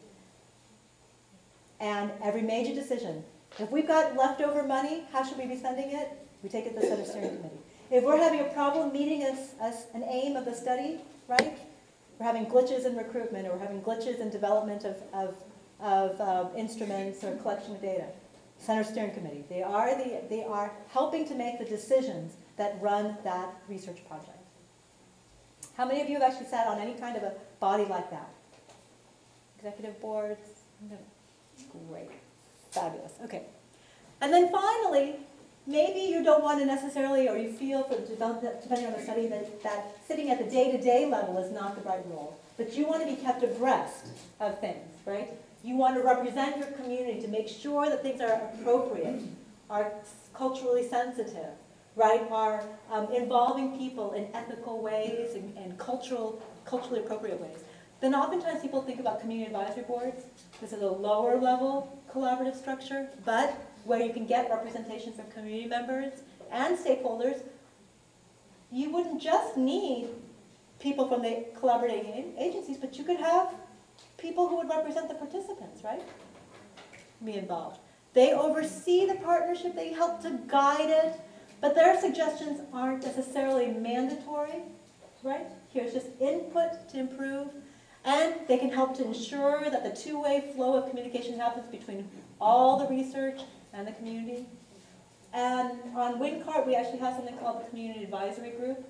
They're made up of representatives that aren't directly involved in all the research activities, but they're from the community. So we've got pastors, we've got cancer survivors who are involved, right? They don't want to come to every meeting we have, but we have quarterly meetings where they get to learn about what we've been doing. They get to share their advice on what we think can be doing better. And then we can ask them things like, how would the community react? We want to share this back. How can we be re-engaging with our survivors or participants? How many of you have been on an advisory board, community advisory board? Oh, I was hoping much more. Okay. So you know then that your input is not binding, that researchers don't have to follow it, but if they're smart, they will. Right.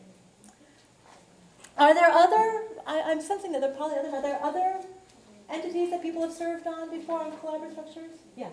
Like action groups for specific parts. Okay. Work groups or action groups for specific things. Okay, and do they form more on the level of guidance, these action groups, or more on the level of decision making? Actually, they're more on the level of implementation, and like if they're going to use a survey, for example, to help come up with it, and then feed it back up to the community advisory board, and then go back up. Great, absolutely.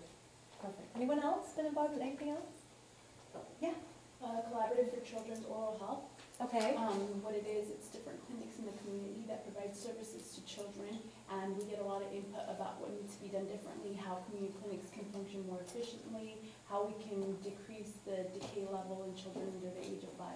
Good. Have you ever taken on any research kind of efforts before? We have a researcher, we have a research institution that we go to, and I know we did get the research results from last year.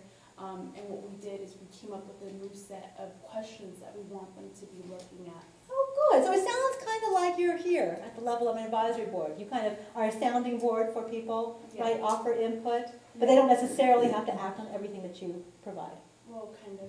Oh, I like that. Because So we pay them, and there's certain things that we work for the Children and Families Commission, so there's certain things that they're looking for that we need to provide them.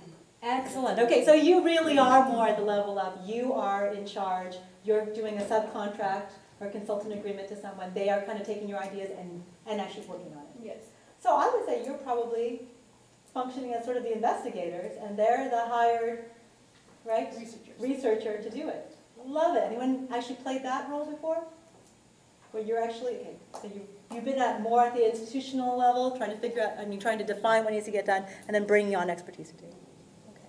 So the whole idea, though, that there are different roles. When should you negotiate? Who should be an investigator? Or when should you negotiate to have or not have a community advisory board?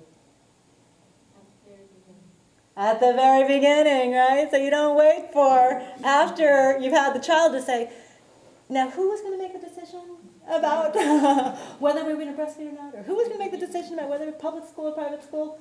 Right? This happens at engagement and marrying, right? Right? Because really it's at the marriage stage that you're like, okay, you're the principal investigator, I'm the co-investigator, I understand what my role is, I understand what your role is, now let's go have the baby together, right? Okay. Let's see. So, I guess I want to, okay, we can do this. So now you've developed your relationship. Let's just say you're all in loving relationships now with university community researchers.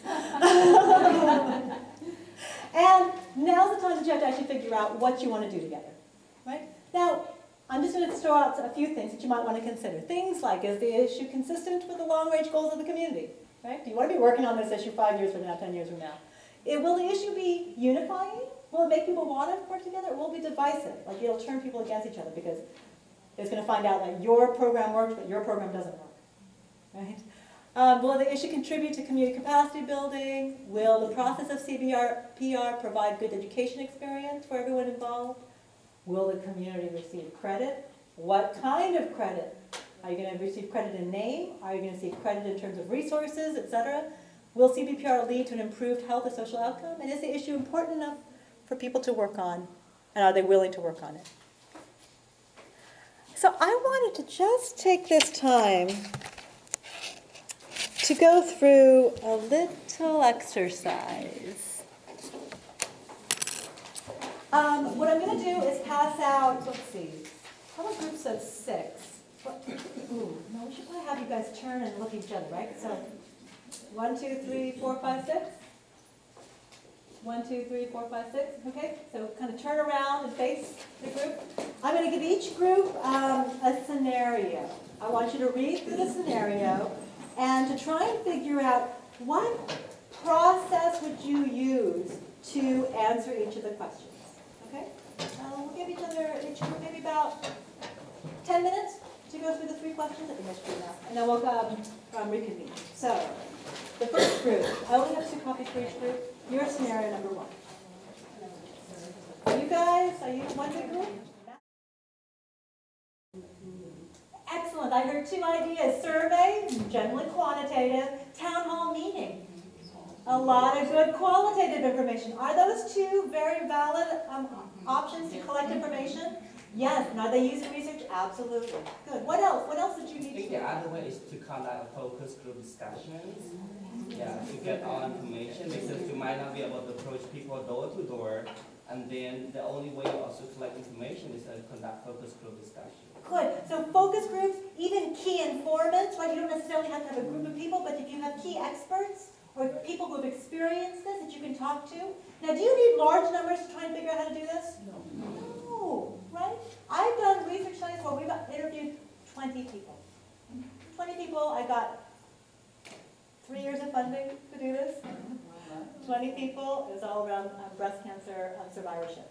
So actually those 20 interviews were really in-depth. But we're not talking big numbers. We're talking about what's the research, what do you want to get accomplished. Number 2, how will you determine what topics promote larger community capacity building? The survey. The survey would tell us what the needs are of the community. So the survey is going to tell you, for example, that there's a huge need to prevent accidents, to do education around something, right, to prevent accidents, for example. How do you know if that's actually going to lead to community capacity building, if you prevent accidents? It'll lead to reduced accidents, maybe. But how will you know if it increases community capacity building? Identify what the resources available in community and build on that resources, and have the community member actively involved and utilize the existing. And then as a partner, we see the gap in the community. We together put all the resources to meet together. Wow, I should have written that down. That was brilliant. But essentially what you're saying is, not only is the research going to identify the need, the research part is going to identify the need, like injury prevention. But it's everything else you know that's going to try and figure out what to do with that information, right? So before you even collect the needs assessment, shouldn't you have a good idea who might even use this information? Let me put it a different way. If there was no community agencies that were interested in accidents and injuries, should you ask it on your needs assessment? Not necessarily, right? Because how does it link to anything that the community can actually work on? On the other hand, if you know that your community agency and population is very interested in breast cancer, right? But, maybe the researcher is not that interested in breast cancer. Would you want to make sure that breast cancer is on your needs assessment? Absolutely. Right? So it's not just about what the science says you need to look at, but it's who's going to use the information. I think exactly what you said. Perfect. Okay, what should the roles of the community versus the university researchers be in the selection of the topics? Let's say I'm the researcher and I want to do tobacco. And let's say no one's interested in tobacco. Well, good morning. It's the 13th of March. Today. Good morning. In the community room this morning, we have a partnership with UC Irvine. And in the afternoon, the children's program, St. Patrick's Day program.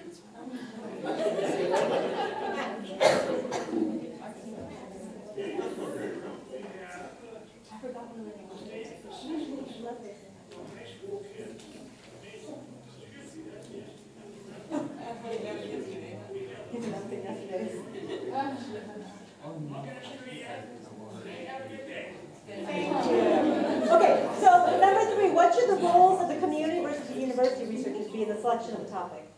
Should it just be the researchers selecting it?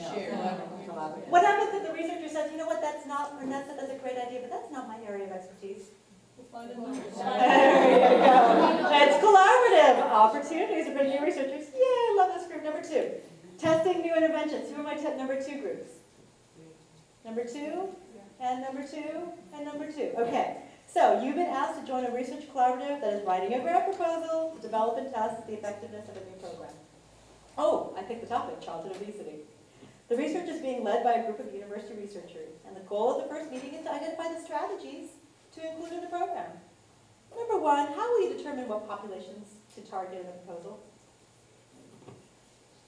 Look at the data of sections, or target the schools that have an obesity problem.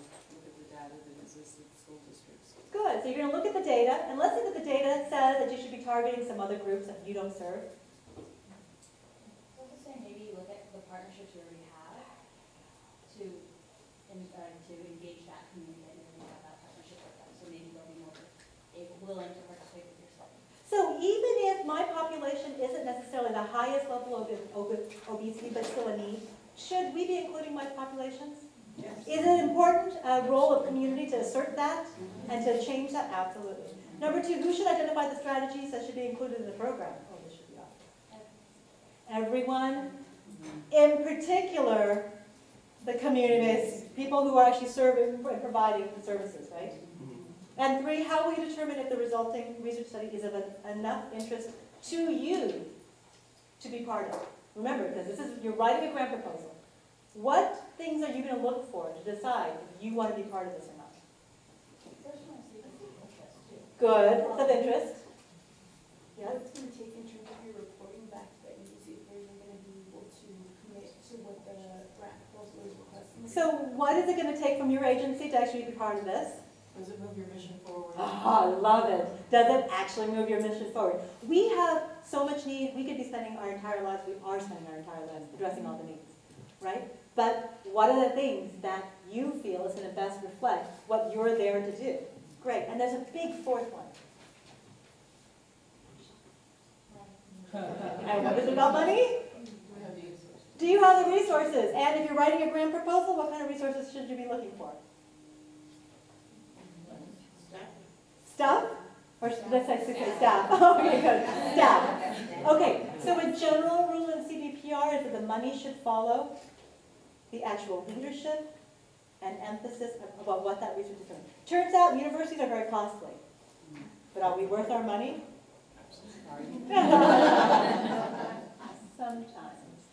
Sometimes. It turns out more likely communities, your staff, the staffing is less money.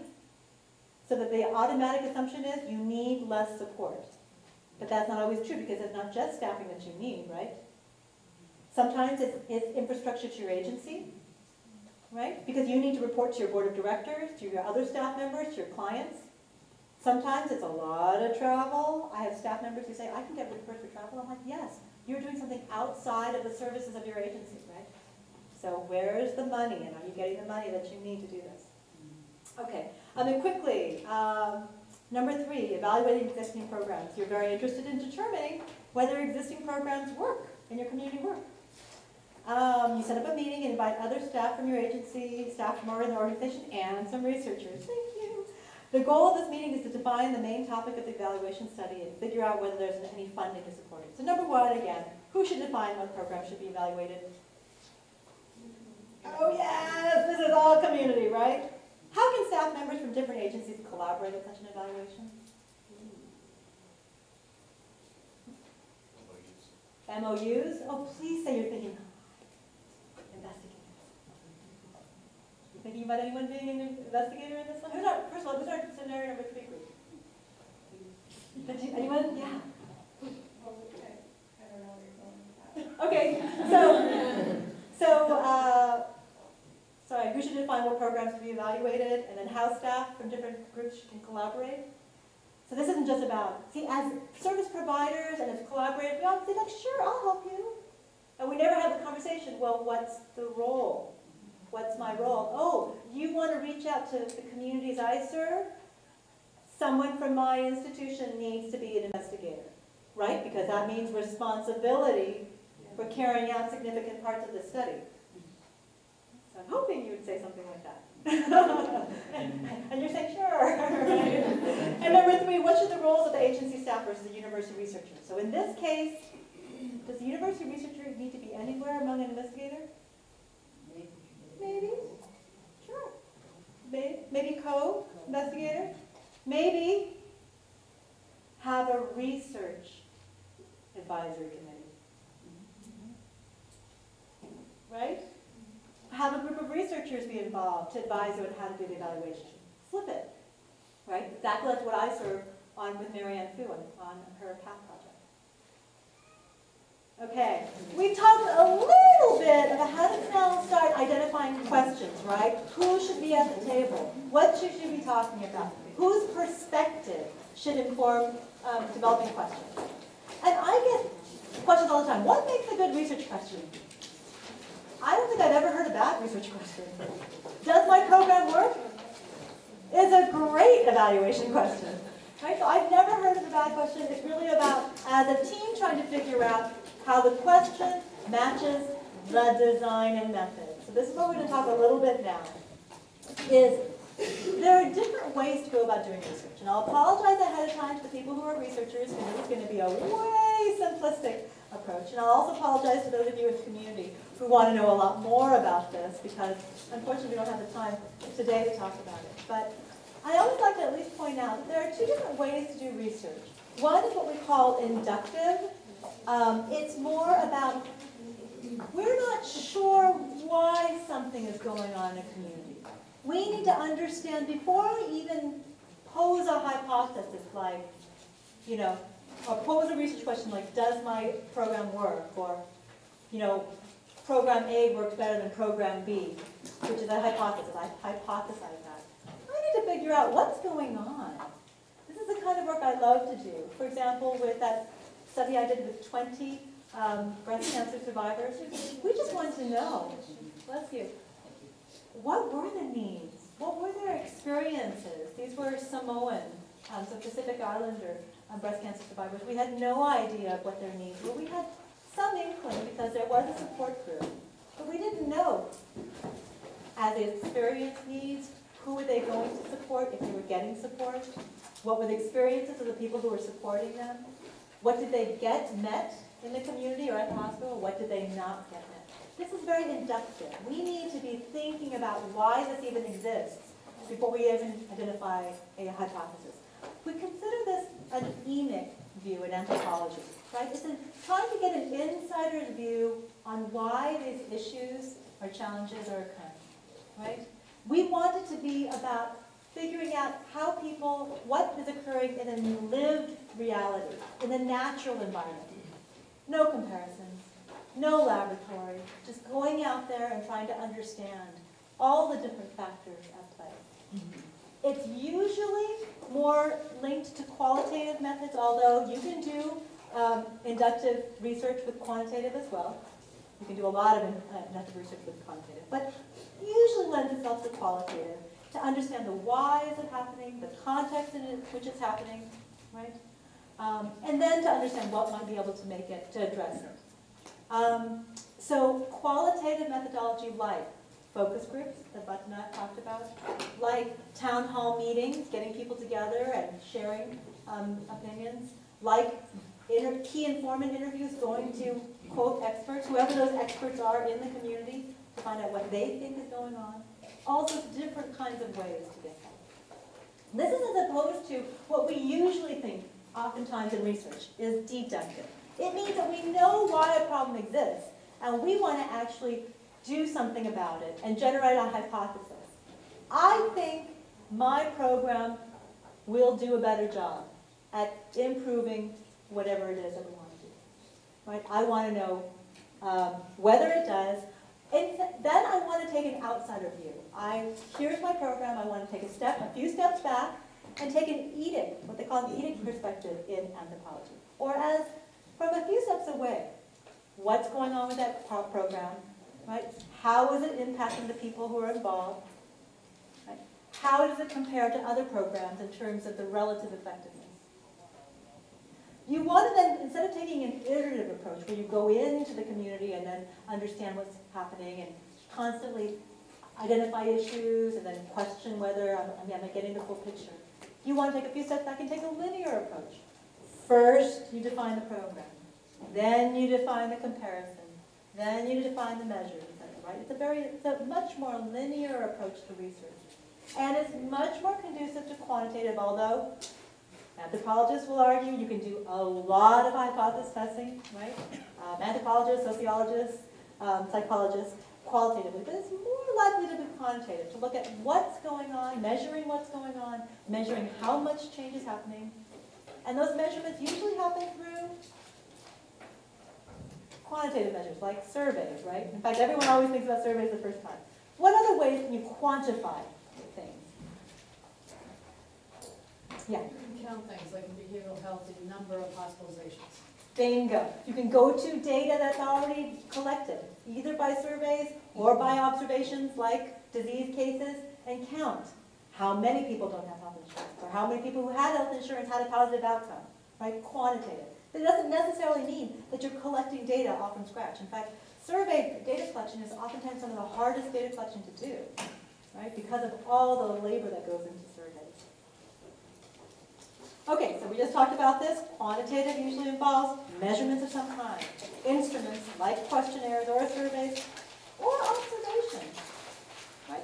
Could I, for example, if I had a standardized tool and I wanted to know what the effectiveness of this workshop was, find out, I'll check the number of people, how many people are sleeping, how many people are nodding their heads, how many people are interacting, can I quantify that?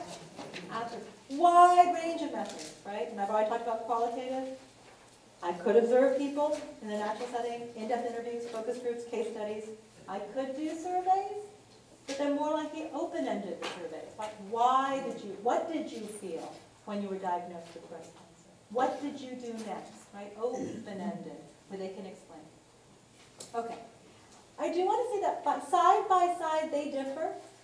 I'm not going to go over this in detail, but as to what they're able to address and how they're able to address different kinds of research questions. So certain of them are qualitative, much better to identify phenomenon going on in a community. But both qualitative and quantitative can describe what's going on in a population. Both of them can explain or can associate things together. Quantitative is usually what you're going to use to predict something. So if I do program A, then participant this will happen. That's usually more linear, usually more quantitative, and both of them can be used equally well for a program evaluation, depending again on what you want to get out of it.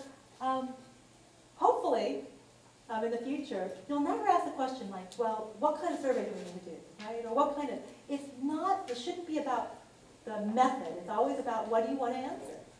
And what's the best way to do that? Getting into people's lives? Or taking a step back and trying to see, observe, a little bit more from the outside what's going on?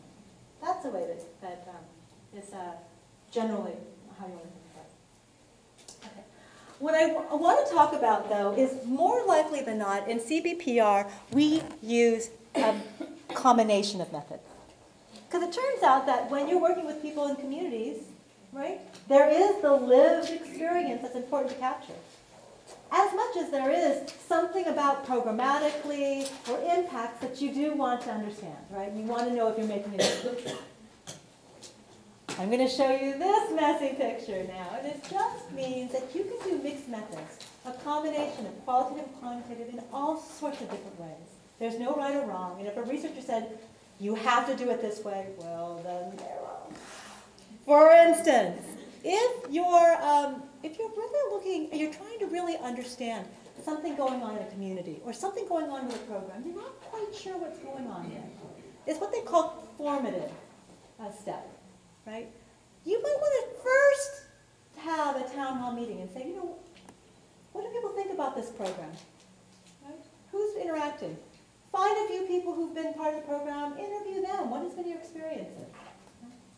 Qualitative. And then based on the feedback that you get from all those different kinds of qualitative methods, design a survey that you can then administer to all the participants in a program to then figure out, right, what's going on with that program. So qualitative can come first, then quantitative, then the results. But sometimes you get results. You have, you know what? I know that my service is preventing or is reducing mortality. My breast cancer program is reducing mortality. Why? Because we have quantitative data that shows that people are living. But I don't know why. Right? Then it's like, well, we need to figure out why that's working. Well, then we'll want to go out and do interviews or qualitative assessments with people to figure out, well, what is it about this program and what we're doing well? Why did it work so well? And it can help you to explain the results. Right? And a lot of times people call this the validity step, right? The external validity step. You know that your results worked in a controlled population, but now you want to figure out if it's actually working and how well it's working out there in the community. You can do a nested. So you can start with qualitative, go to quantitative, right, get results. You can then go, you can, okay, this is not trying to cycle all the way back. And it really depends. You could do quantitative, then qualitative, then quantitative, etc. It really depends on what you're trying to figure out at which time. Or you can do parallel. You know, I'm more of a quantitative researcher, you're more of a qualitative researcher. We both want to figure out if this program's working. Let's do it separately and figure out, are our findings in agreement? Right? You could do it at the same time, parallel, and collect rich sources of data in either way. So there is no one way is better than another. It all depends on what kind of thing you're trying to answer at the end. Does that make sense? Let me give you an example. And the example I want to give you is something called photo voice, and it involves GIS mapping. So very unsurveyed-like. And the goal of this project was, the goal of this project was to actually capture the experiences of youth living in Long Beach and what they felt about smoking. We want to know. What do you think influences your smoking? So it's exploratory. Sorry, you said capture what? Capture what youth in Long Beach felt was influencing their smoking. Well, we knew what surveys was telling us. Surveys tell us that essentially it's the peers, it's the friends. Right, so if your friends smoke, you smoke. Doesn't really help us that much in terms of going out and doing a lot about it. There were already a lot of education going on to educate teens about smoking in this area. We wanted to know more. So we did something called photo voice. And photo voice is where you involve people to record and reflect their community strengths and concerns for taking photographs. Very qualitative. Once they collect the photographs, they take the photographs, they dialogue with each other about what's the meaning of those photographs. Right? What are the issues that they're seeing? And then finally, once we do that, we want to make sure that those photographs are then used to educate other people about what's found. Let's see. So we did this in Long Beach, and this is the quantitative. We actually had people go and take pictures of various things. We recruited about 20 youth. They went. We trained them on use cameras. They went out to their communities, and we just said, take pictures of anything you believe influences smoking among youth in this community. And this is what they. And then we quantified the findings. We found out that most of them felt like advertisement targeting teens. There were a lot of pictures of advertisement. Targeting teens particularly. And certainly advertising targeting the community in general. But they also felt that, you know what, just the appearance of the community and the safety, the trash, et cetera, in the community also affects. And they felt business, making money off of the community, is affecting youth. Violence and poverty. If I just showed you this, would you get a lot out of that? But this is quantitative data. I've got a sample size of 37. This is good stuff. I can do statistical analyses with this. No, what you really want to see are things like this, right? So here's a picture of, and you can't tell, but it's a targeting youth because it's the musical group, The Roots. And it's actually on the door of a convenience store. It has The Roots promoting cool. And so why is this important? The youth said in Long Beach that the ad for cool cigarettes is a singing group called The Roots, and the Roots basically supporting smoking. They're cool spokespeople. I took the picture because cigarette brands are using famous people to influence their audience. This photo concerns me because if more famous people are becoming spokespersons, then they will get the attention of younger audiences like teenagers. Because Lord knows I didn't know who the Roots were, but every single one of the teens did. Concern, eye level, the minute you walk into a convenience store. This is what they see. What about this? We saw a lot of pictures of things like this. This is also in Long Beach. Driving by the ditch, people can see all the graffiti and the litter. Graffiti is in a neighborhood and it's gang related. All the litter and graffiti makes Long Beach look bad. We should make a place they can tag and start a gang prevention program. We should pick up trash and paint out the graffiti. They felt that because kids every day saw this, no wonder that they don't care about themselves because no one cares about the community. They don't care about whether they smoke. Right? And then this is poverty. This is actually up in Richmond. The first thing I noticed with this man is smoking a cigarette. This homeless man actually asked the kids who were taking the pictures for a cigarette. Wow. But what's really happening is he has nothing to do with his life except smoke. He's asked us for money for cigarettes. This relates to my life because we have to struggle to get things. This exists because our community has so much poverty, etc. They felt that the poverty was what influenced people smoking. So if you took a step back, would you say, yeah, poverty, trash, community, pride, etc., could those things impact people? Yeah. Absolutely. Then what we did was we actually asked this youth to show us where all these locations were. This is Long Beach, and this is the 710 freeway, and this is Pacific Coast Highway. Thank you. Every red dot is a location of something they found influenced them to smoke. So locations of mini markets, locations of ditches, locations of etc.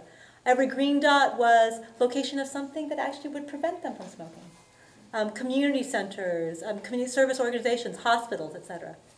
And what we found is that in a very concentrated area, and they went to, about this kind of geographic area, really centering around some of the major thoroughfares is where, if we wanted to do anything, we should concentrate our efforts, right? To change how the community looked and what they did. I think that this is in Northern California. Whoopsie, I took the break. So what do we do with that? So what would you do with this? If you got the information, this was more, we wanted to know about what was going on. So we found out what affects youth, besides their peers, and we found out where all these things are located. What do you think we could do with this? We go to those areas and we see how we can improve, get rid of the litter and the graffiti, and how can we improve poverty in that area. And certainly the first thing you can do is with the advertisers and get those to change. Bingo. So what the youth actually said is after they took a look at all these things, they really wanted to do something for all the vendors that were located in this area. And actually the first thing they decided to do was to do to support a new vendor licensing law. So it turned out that they had no way to force vendors, people who sell cigarettes, to move things or change things because they didn't have a law in place for that city. There were things that were for the larger county, but for that city that said that they shouldn't be, selling to minors, that they should have things that are, et cetera, locations, et cetera. And in order to influence vendors, they wanted to make sure that the city council, the local city council, was on board and wanted to make these changes among the vendors themselves. So what they did was they actually took these pictures, and they had, dozens of these pictures. They put them all on a big board and took them to the local city council meeting and actually said, these things are happening and are affecting us. These are all the ads and et cetera, the locations. We want to do something about it. Please pass. And now it wasn't just them, but they did help to pass a vendor licensing law specifically for Long Beach. And now they're going through enforcement. They're doing a lot of training around use of photo voice now for the next step with use, et cetera. This was a funded research study. 3 years from the California Tobacco Research, TRDRT, Tobacco Related Disease Research Program.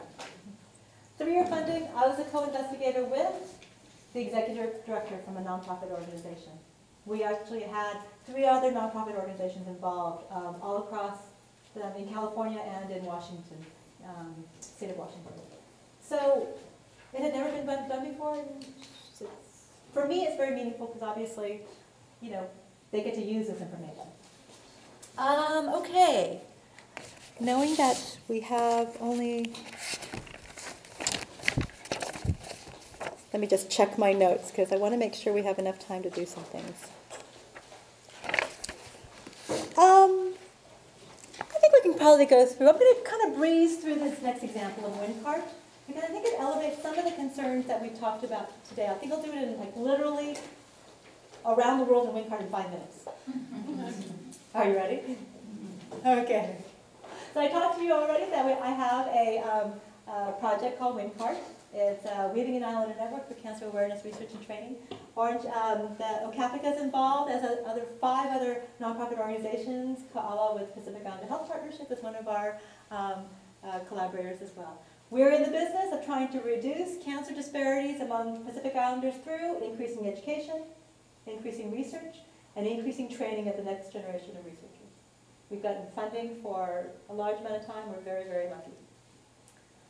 Everyone always asks, where are the Pacific Islands?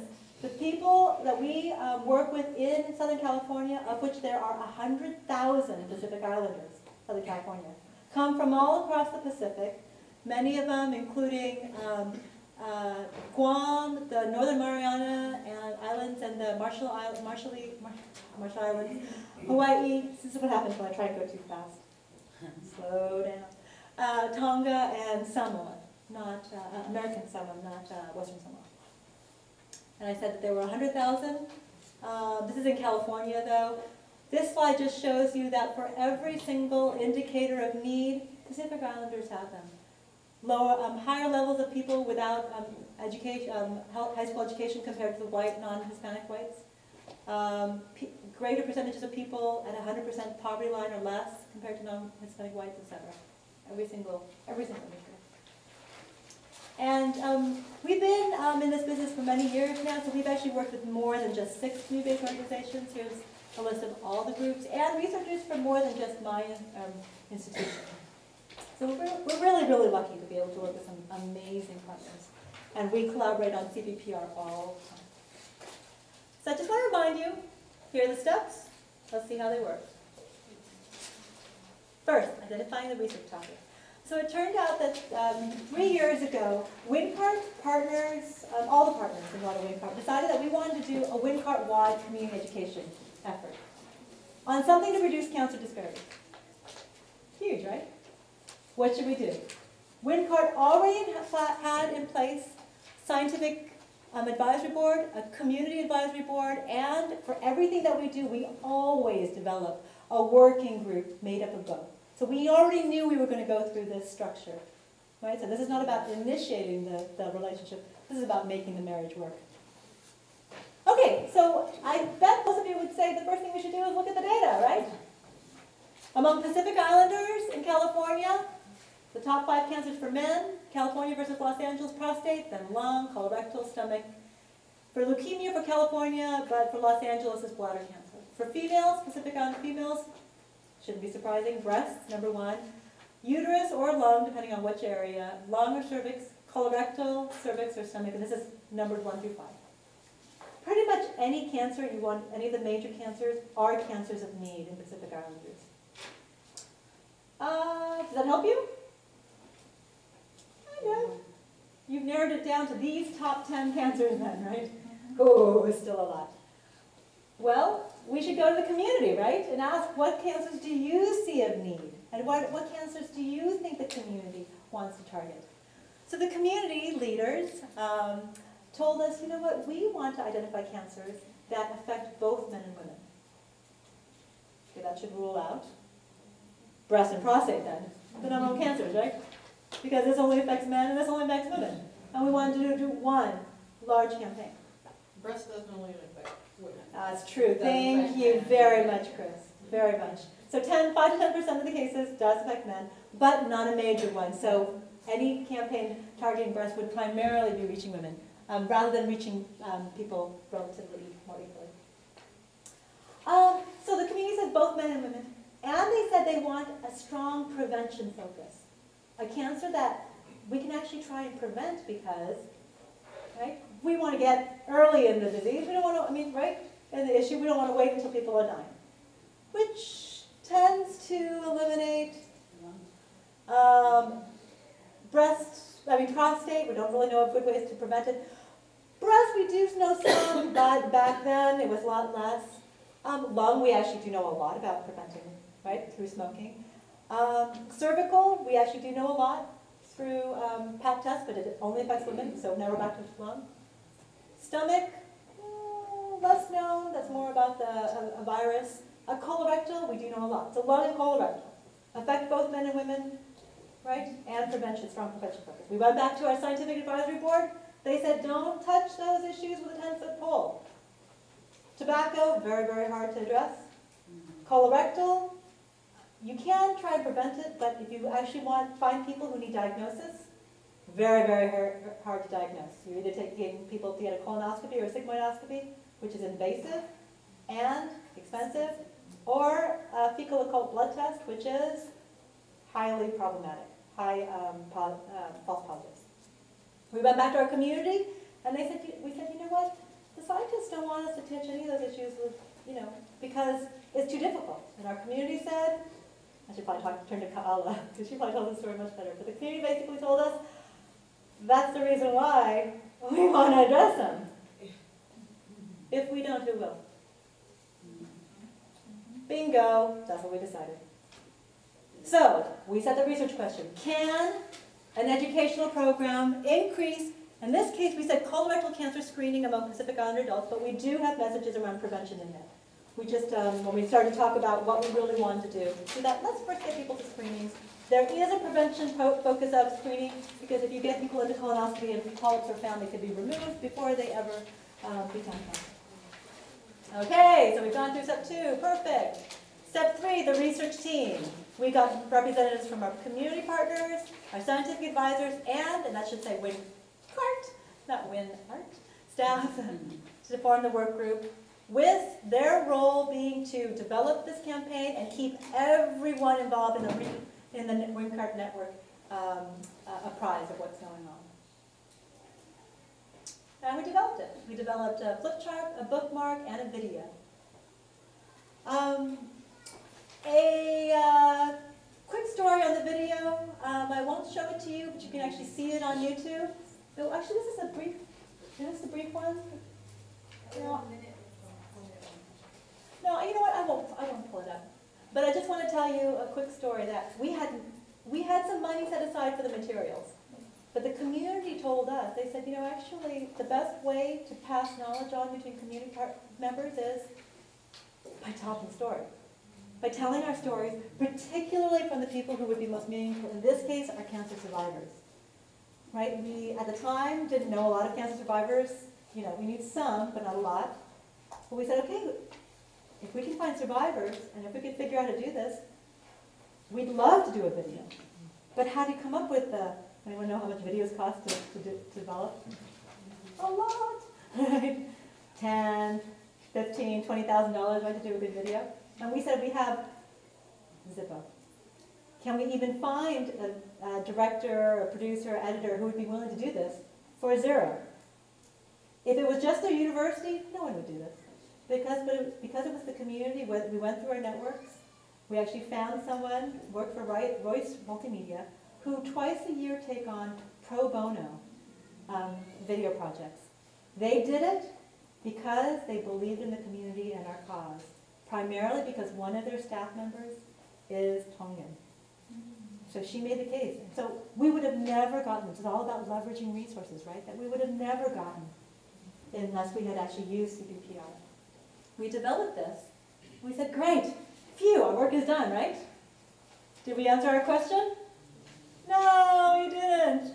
So we've got I should back up and say, we went through the usual processes to actually develop the materials, right? We wanted to make sure that they were developed appropriately and culturally tailored, that the reading level for everything was appropriate, that we did in-language focus groups to make sure that everything we developed, including the content, the pictures, the color, the language, everything is understandable and appropriate, right? Those are just the things that we need to go through. And then we set up the study. We said, we're going to work through lay leaders, because this has got to be community sustainability and capacity building. We would develop pre- and post-workshop surveys to assess changes in knowledge, attitudes, and behaviors. And because we wanted to test if ours worked, we wanted to compare it to something else. Well, it turned out, and I didn't tell you this, but could you guess, was there anything going on in the community before this on colorectal cancer education? Say no. So were we, as a CBPR, going to go out and do education and compare it to people who never got educated? Why would that be a problem? Because normally, if you want to compare it, yours worked, you want to compare it to a group that's not getting what you're doing, right? In clinical research, that's called usual care, right, or the control group. The control group gets what's out there. You don't deny anything to them.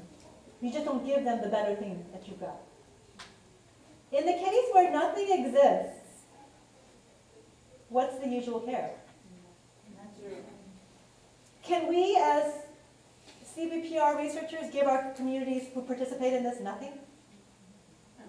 We're going to ask for a survey from them, right? We're going to ask them to tell us stuff about, are we going to give them nothing? We have to give them something, right? So we actually created another brochure. We based it off of the Cancer Information Services What You Need to Know series about colorectal cancer. This is available on the web. Download it for free. We did translate it into Pacific Islander languages, right?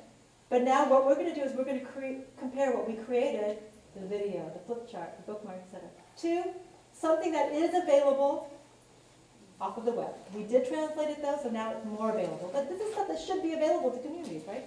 We're not going to leave them with nothing. Okay, so I'm going to leave you in suspense about what we found. Isn't that mean of me? I will flash up that we did collect pre and post tests to track changes between them. And we did find increases in our group. We found increases in the comparison group as well, right? Because we're educating everyone. If you're if you were part of this, who would you hope you found the bigger increases among? The tailored group, right? The group that got our video and everything, and we did find higher increases in that. But I won't bore you with all that data. The big thing is we found the increases. Now what are we going to do with it? So we decided that, you know what, since we know this works, we want to actually develop materials to disseminate to others. And it's available now on our website. We created a toolkit. And you can actually go to our website, this wincart.fullerton.edu, not only get the toolkit, this is out on a PDF form. You can get all our materials. They've all been translated. You can get the bookmark. The video is obviously on YouTube for free. You can get our pre and post tests, our consent forms, because yes, we had to go through consent, and we're going to talk about consent in just a minute, and our evaluation. All our evaluation forms are all available. So that never, and if you want to just look at it to see how you can do something like this, I invite you to go there. Oh, so, right, wincart.fullerton.edu. Okay, so I'm going to skip this, because we already took our break. And fast forward, because that example should have raised some issues around ethics, right? What is ethical to give to communities, or what is ethical to deny to communities in the sake of research? I wanted to show you this. I think it's already set up. So what I'm going to show you is a video about, it's called Blood Journey. For those of you who might have heard, the Havasupai Indians in Arizona participated in a research study about diabetes. Little did they know that their information was actually used for other things. This gives you a little bit of an example of what they found, or what they experienced. They took my mom and my dad. And I was 19 years old when they took my blood. Blood has deep spiritual meaning to the Havasupai. Many people obtain degrees, and what did we get? Nothing. Carletta Toulouse was one of the very few members of her tribe to attend college. In 2003, while a student attending a dissertation reading, she was shocked to discover that her tribal blood samples had been the basis for studies beyond diabetes research. All sorts of studies that were harmful to our reputation. Researchers had looked at their blood for possible genetic markers for schizophrenia and had studied patterns of inbreeding.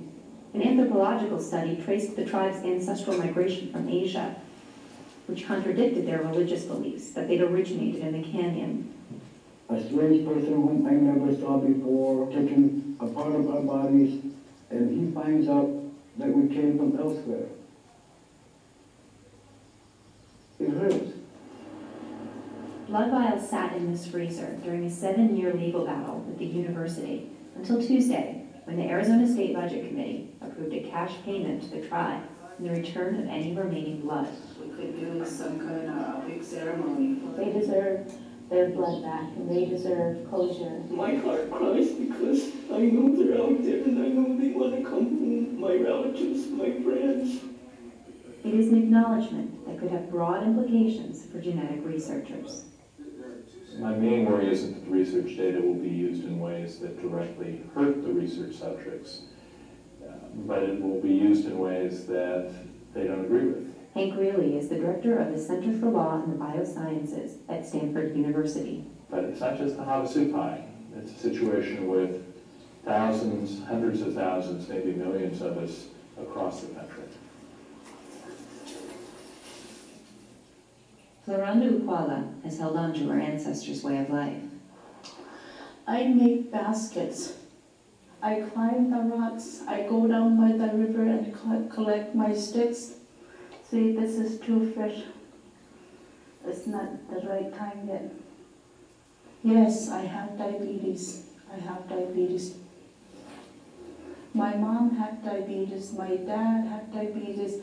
My grandpa, my grandma on my dad's side, my great-grandma, my grandma on my mom's side. I wanted that cure. I wanted that. Where, why so long? While it is clear that some tribe members signed a consent form for a study of, quote, behavioral and medical disorders, they say they never understood that their blood would be used to study anything but diabetes. I understand the scientist's perspective on this, and I share it to some extent. People are desperate to get more data, to get more samples. I think if we want people to give their samples to be used for a very wide range of projects, we should tell them up front. But we shouldn't say we're going to do it to study this disease, paren, and other things, close paren, and then use it for all the other things. And we fought for many years to obtain the samples back to this village, back to the families, back to the deceased. Because that's the way of our ancestry, and we honor and respect them no matter what. If it's not their body, it's their blood.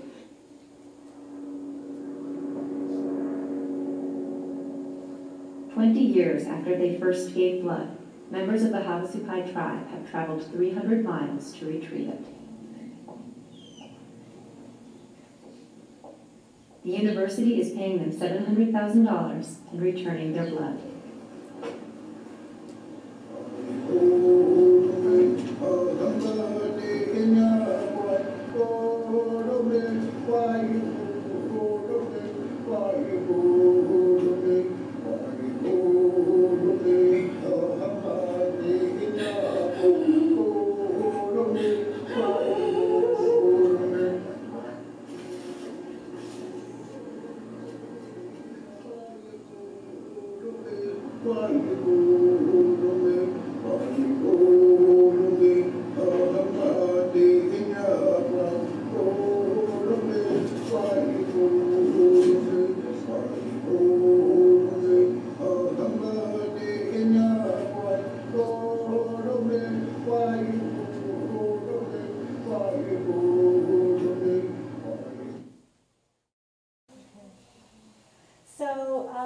In just the last few minutes, I wanted to raise the issues that are usually of concern in CPPR.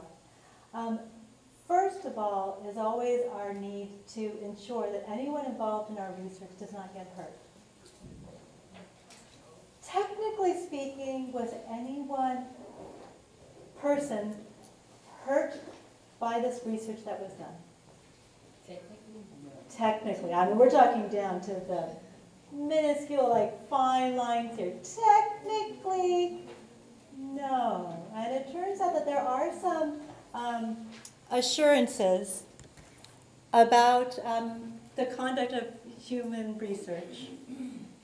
That all research has to go through what's called an institutional review board, right? you talked about this before. And that IRB is in place in order to, reviews the scientific design, and it approves it.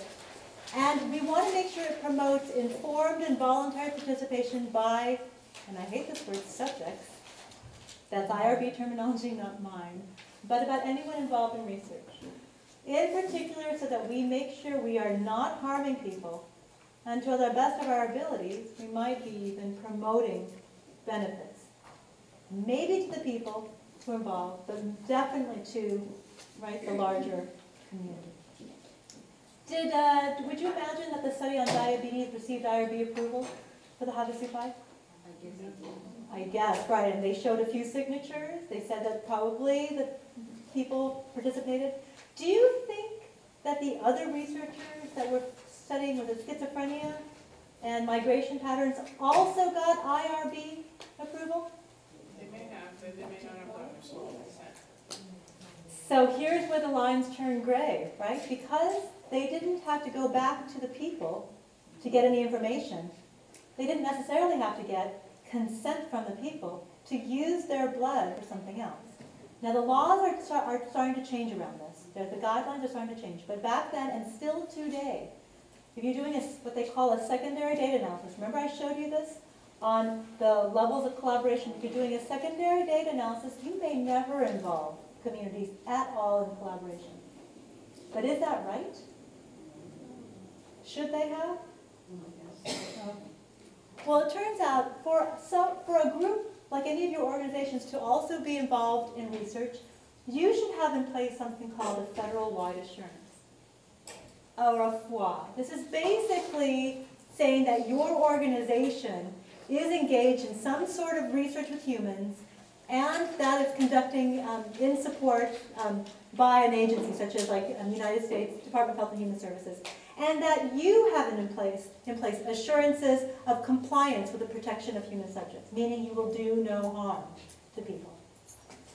I'm going to guess that maybe there was an FWA in place here too. That maybe, because usually with Indian tribes, I do not know the case about this one, but usually they have in place, the tribal councils have the approval, an authorization to approve the conduct of research. That probably implies that they have a federal-wide assurance as well. And each institution or organization's federal-wide assurance is identified with a specific number that's assigned to it by the federal government upon approval. And in order to have an FWA, all you need to do is specify someone in your organization who's responsible for the research, right? That they know that the research is happening, that it will be conducted in responsible ways, and that it's going through some sort of an IRB, an institutional review board. Yes? So the file basically is some sort of an exemption? No, it's the FWA is an institution's basically assurance that your institution can be involved in research. Every university has a FWA. We have a federal-wide assurance, we have to, and we have an institutional review board.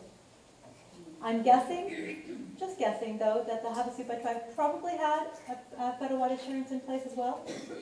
And obviously they probably went through the institutional review board for the university. Maybe the tribe had it as well. Did that prevent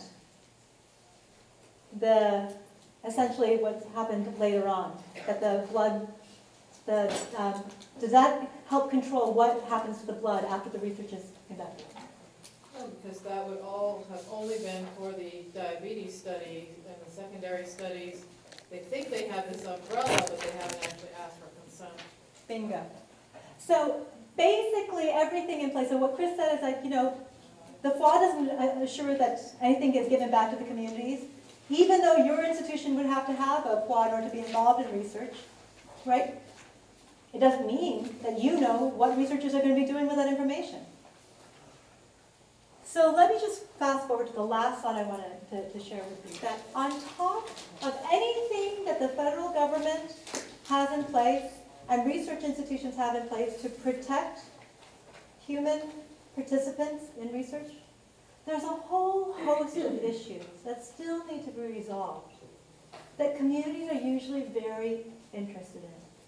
So in my experience, they include, well, cultural ethics, Right? Do the researchers even understand what it means to believe that your blood is part of your body and to not treat it as data, but to treat it as human?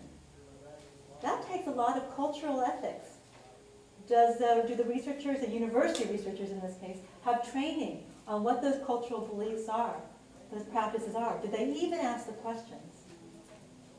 Should they have? Do they need to? I feel for the researchers because they probably felt like they were doing their job because I think they went to the IRB and they made sure they had an FWA, but it wasn't enough. Secondly, this notion of ownership. Who owns the data, the blood, right? The information once it's collected? Does the IRB say anything around data ownership? If anyone's ever been through an IRB process before? No, it doesn't. Yes? I just have a question, because I know my professors mentioned like the data ownership, like when they do it for a private, private sector, like that after they've done their work, they don't own the ownership or the data, the company owns it, and they could do whatever they want with it, and they could exclude whatever they want. So I guess, bingo. So what Maria is basically saying is that in your experience, you've heard that once the data is collected, the institution that has it owns it. Because possession is 99% of the law, right? Who usually has data and is usually processing that data? Universities. And generally, in contracts, if you ever look at the specifics of your subcontract, if you get a contract with the university to be part of it, it usually specifies in there who owns the data. This is not a human subjects issue. This is not a research issue. This is an issue of an institution's policy. Right? So if you're concerned about who owns this information, and if you're going to have access to it, it needs to be a conversation, right, before you sign on the dotted line, between your organizations. Yes? Is there an example that you can think of an institution that goes beyond these individual protections in their IRB? In the UCI, we're asked, when we do our IRB, we're asked to talk a little bit about what happens to the data when we're finished, but it doesn't go to this level of attention. So I don't know if you know of any example. I know a great example. It's called the community IRB. So Special Services for Groups in Los Angeles has a community IRB. Anyone can develop an IRB as long as you follow federal regulations around there. It was actually developed by Jackie Tran over at Okapica, so I defer to her as to the steps you go through in order to develop it.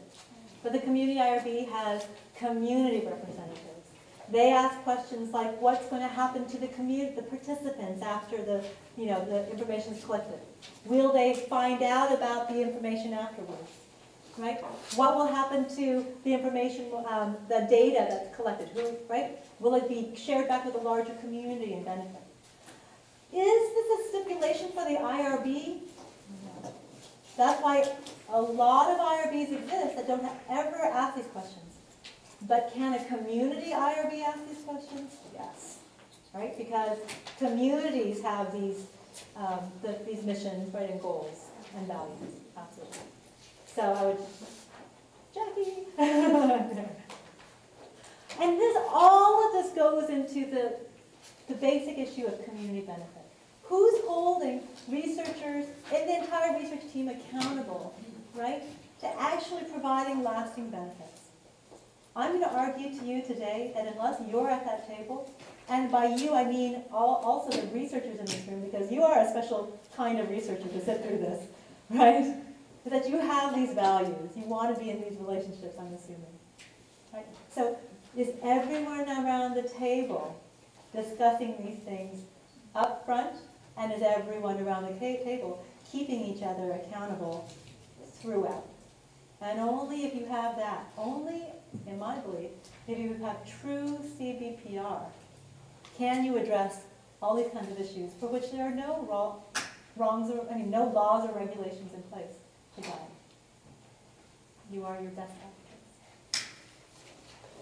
I know I skipped a lot of different things. I'm hoping you'll see that there are a lot of benefits to CBPR. that is very well suited to the populations you work with, that you can build trust and confidence between researchers and communities. It will improve the use, the conduct of the study, I believe, and the use, and it does address ethical considerations beyond what's available in IRBs and FLAWs and universities.